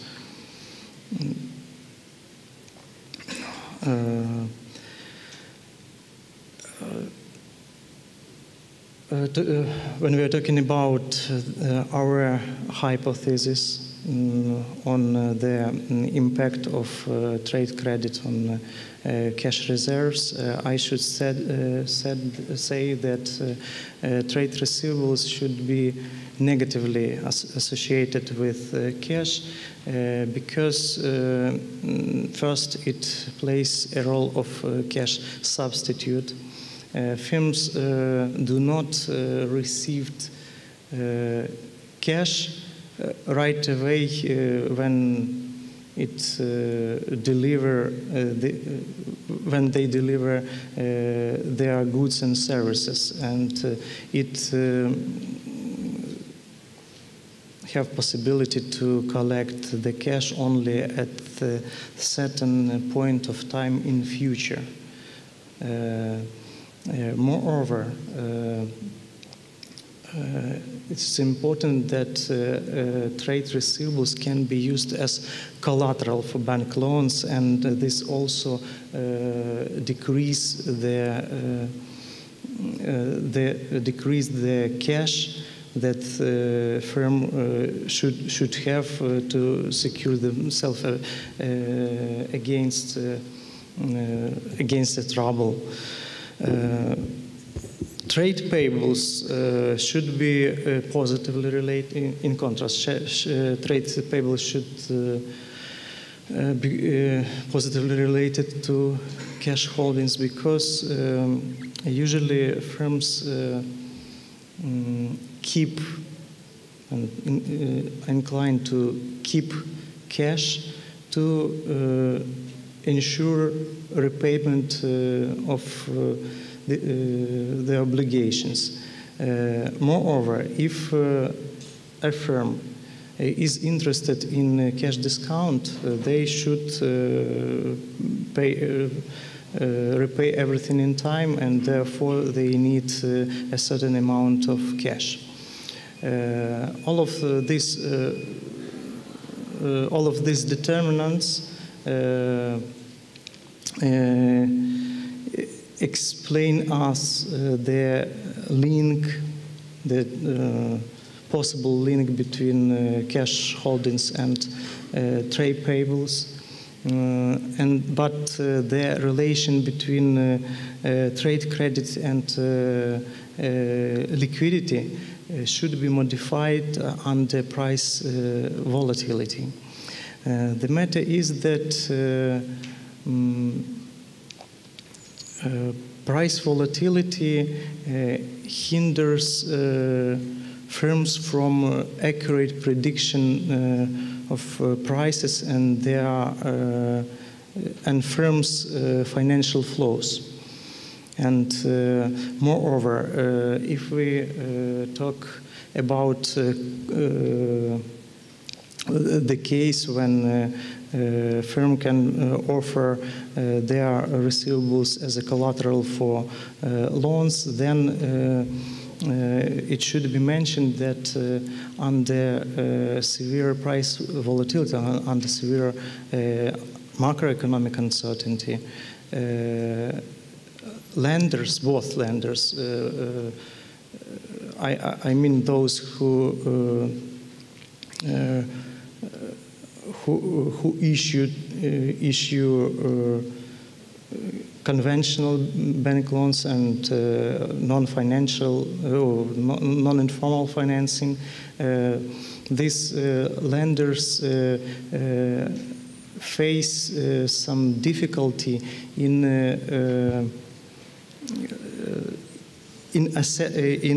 assessment of firm creditworthiness, the creditworthiness of the partners, of counterparts. And certainly it restricts and it changes the relationship between cash and trade credit.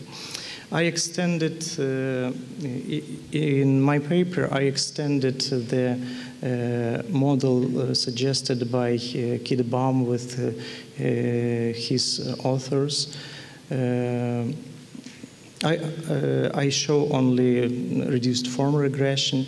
The cash holdings is specified as a function of price volatility, receivables, payables, and their products with price volatilities. I also add to this regression some controls,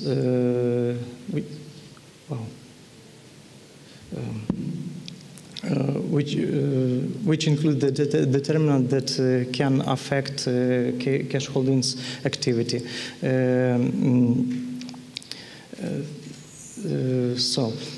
I run my regression with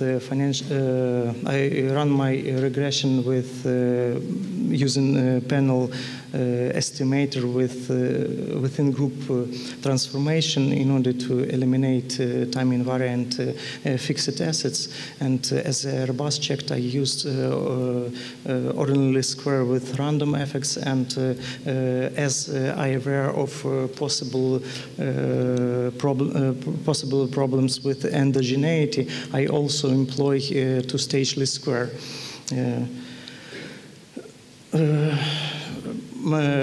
I retrieve my data from the National Committee, National Security and Stock Market Commission, so-called, I employ so-called Smith database. The monetary the monthly data on price or consumer price index and monetary aggregates are downloaded from the official website of the State Commission Services in Ukraine and from the National Bank of Ukraine, respectively. I exclude financial firms and those who have negative sales. After the screening, I also drop out the most extreme 1% level of the value. I also drop out, replace for missing values all values in 1 and 1st and 99th percent extreme values. After the screening procedure, my data includes 140,000 firm-year observation and about 20,000 firms. My research period of my research cover 2003 to 2015. To identify price instability, I have quite wide choice. For example, some authors used survey-based proxy, but unfortunately we don't have similar information for such extensive period. Another one employs a measure obtained from moving standard deviation. In our study, we follow the research by Bodry and Baum and Kaglayan and so others, and we use a simple Garch model to proxy for price uncertainty. So here you can see some details on my on the estimation of my proxy for price uncertainty.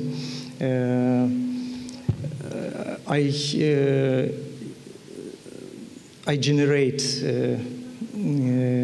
Garch series, Garch model, where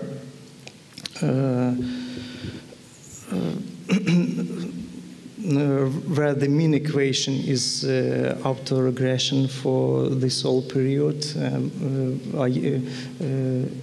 Doing this, I use a monthly data set, but to include in my regression, I have to aggregate all this data to annual frequency. So I will skip descriptive statistic. If just here, I'd like to compare two groups which represent firms with constrained and unconstrained firms. As you can see, constrained firms I consider small companies as financially constrained. Constrained firms hold a much bigger amount of cash. That's plausible figure, and they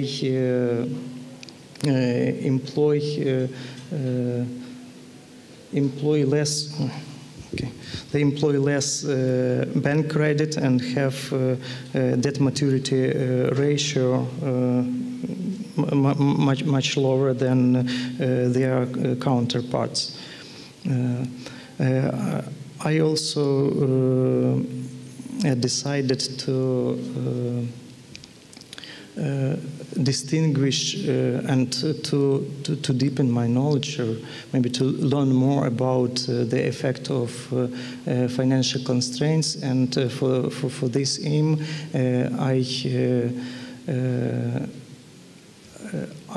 I use several criteria, additional criteria, to split the sample. This case represents two categories of firms. The first one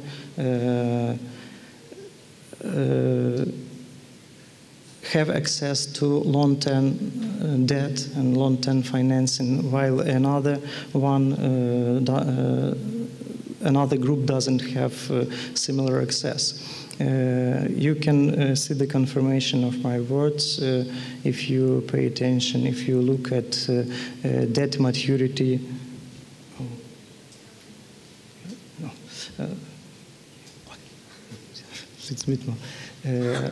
On the debt maturity ratio. I also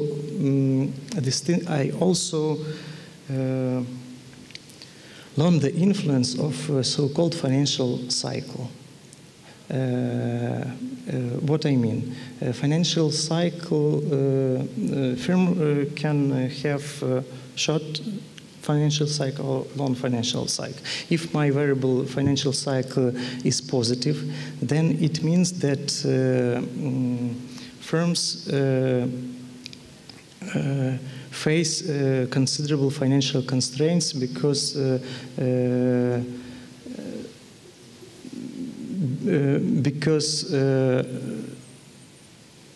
trade receivables,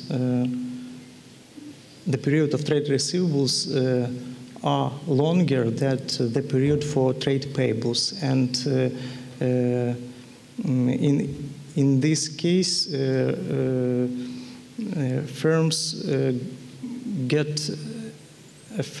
gets a considerable financial gap, and it needs additional financing.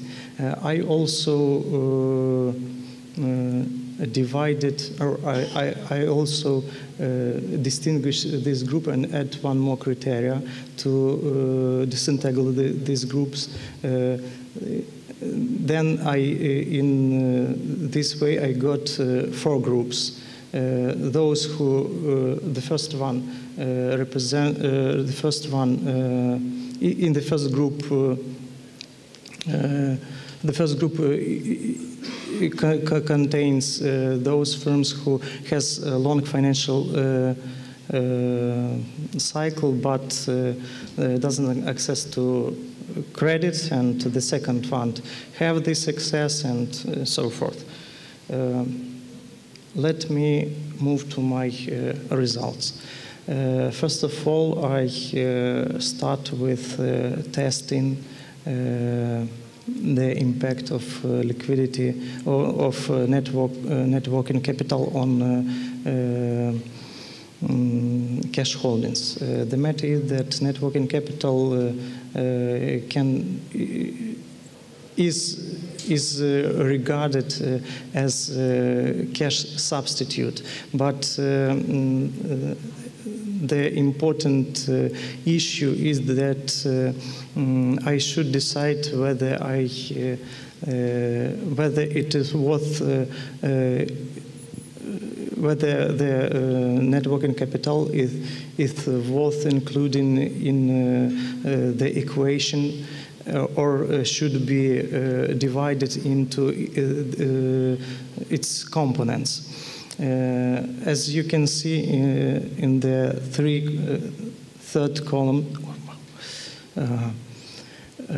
I should explain everything. The third specification indicates, after a lot of tests, indicate that we should include trade credit separately as a separate term in the equation, because different component of net working capital differently exert different impact on cash holdings. On the next slide, I demonstrate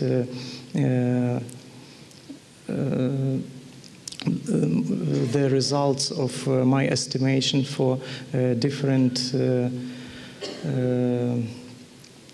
specification with the using of different estimation techniques. As you can see, volatility is positively related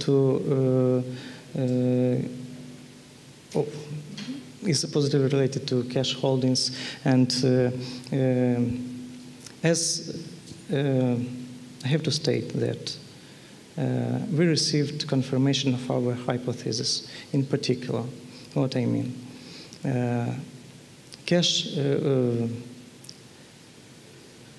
trade receivables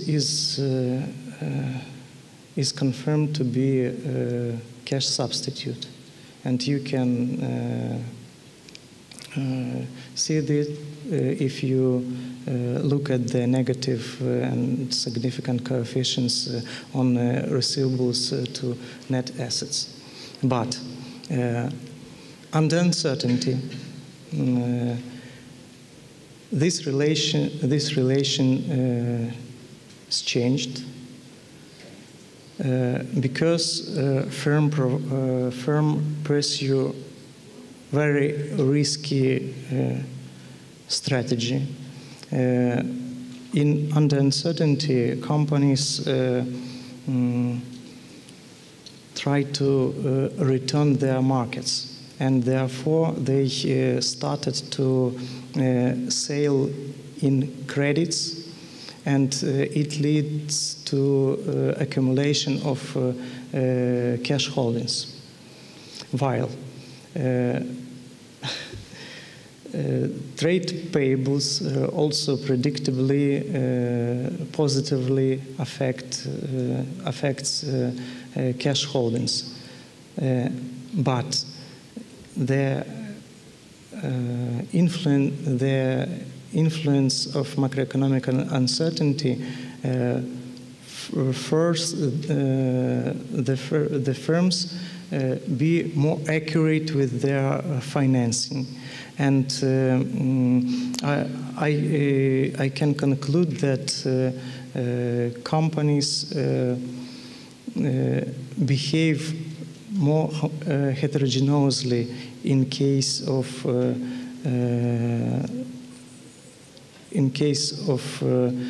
selling in credit under uncertainty, but at the same time they are more homogeneous in their activity using trade payables.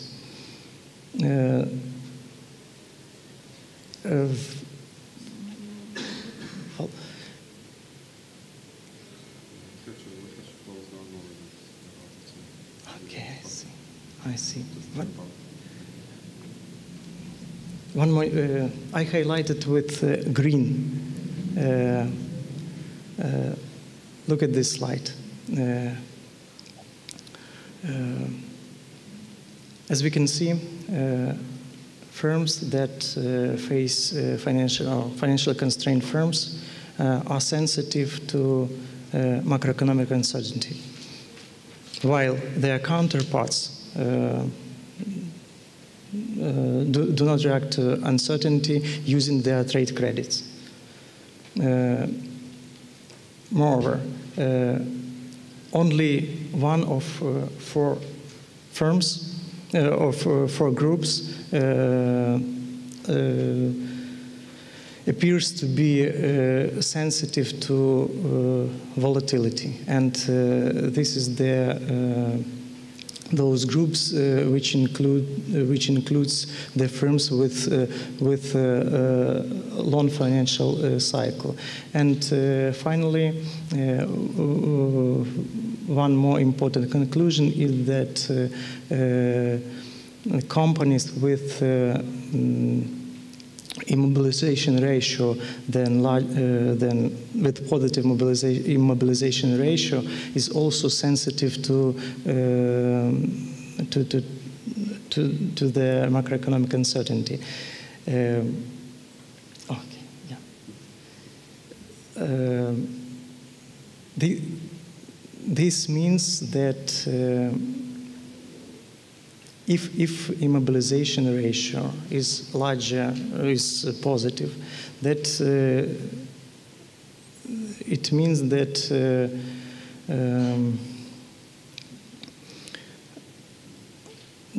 that companies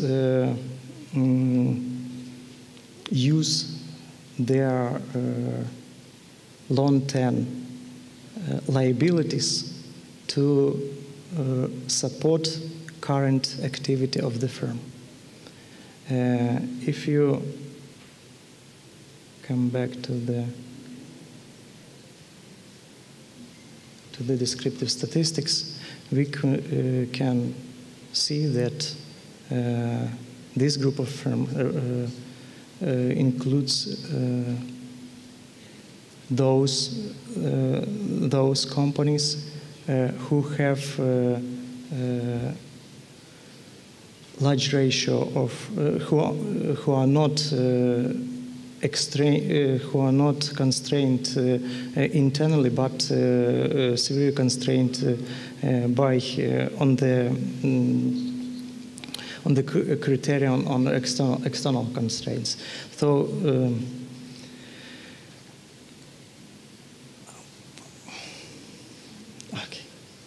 So, my conclusion: cash holdings increase as a firm encounters higher price volatility.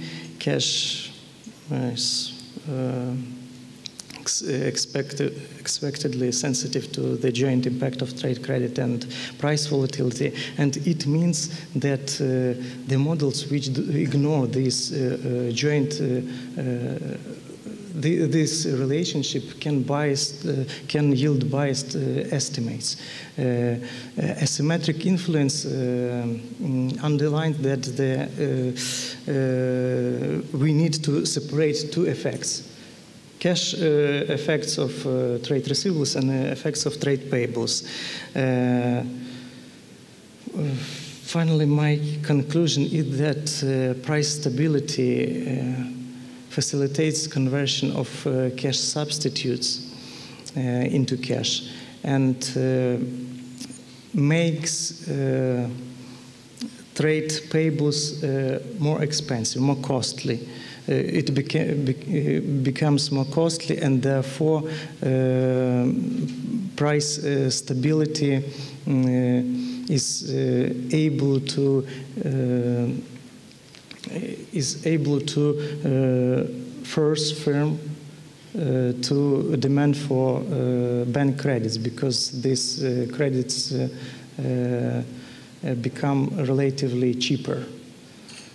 So, thank you for your attention.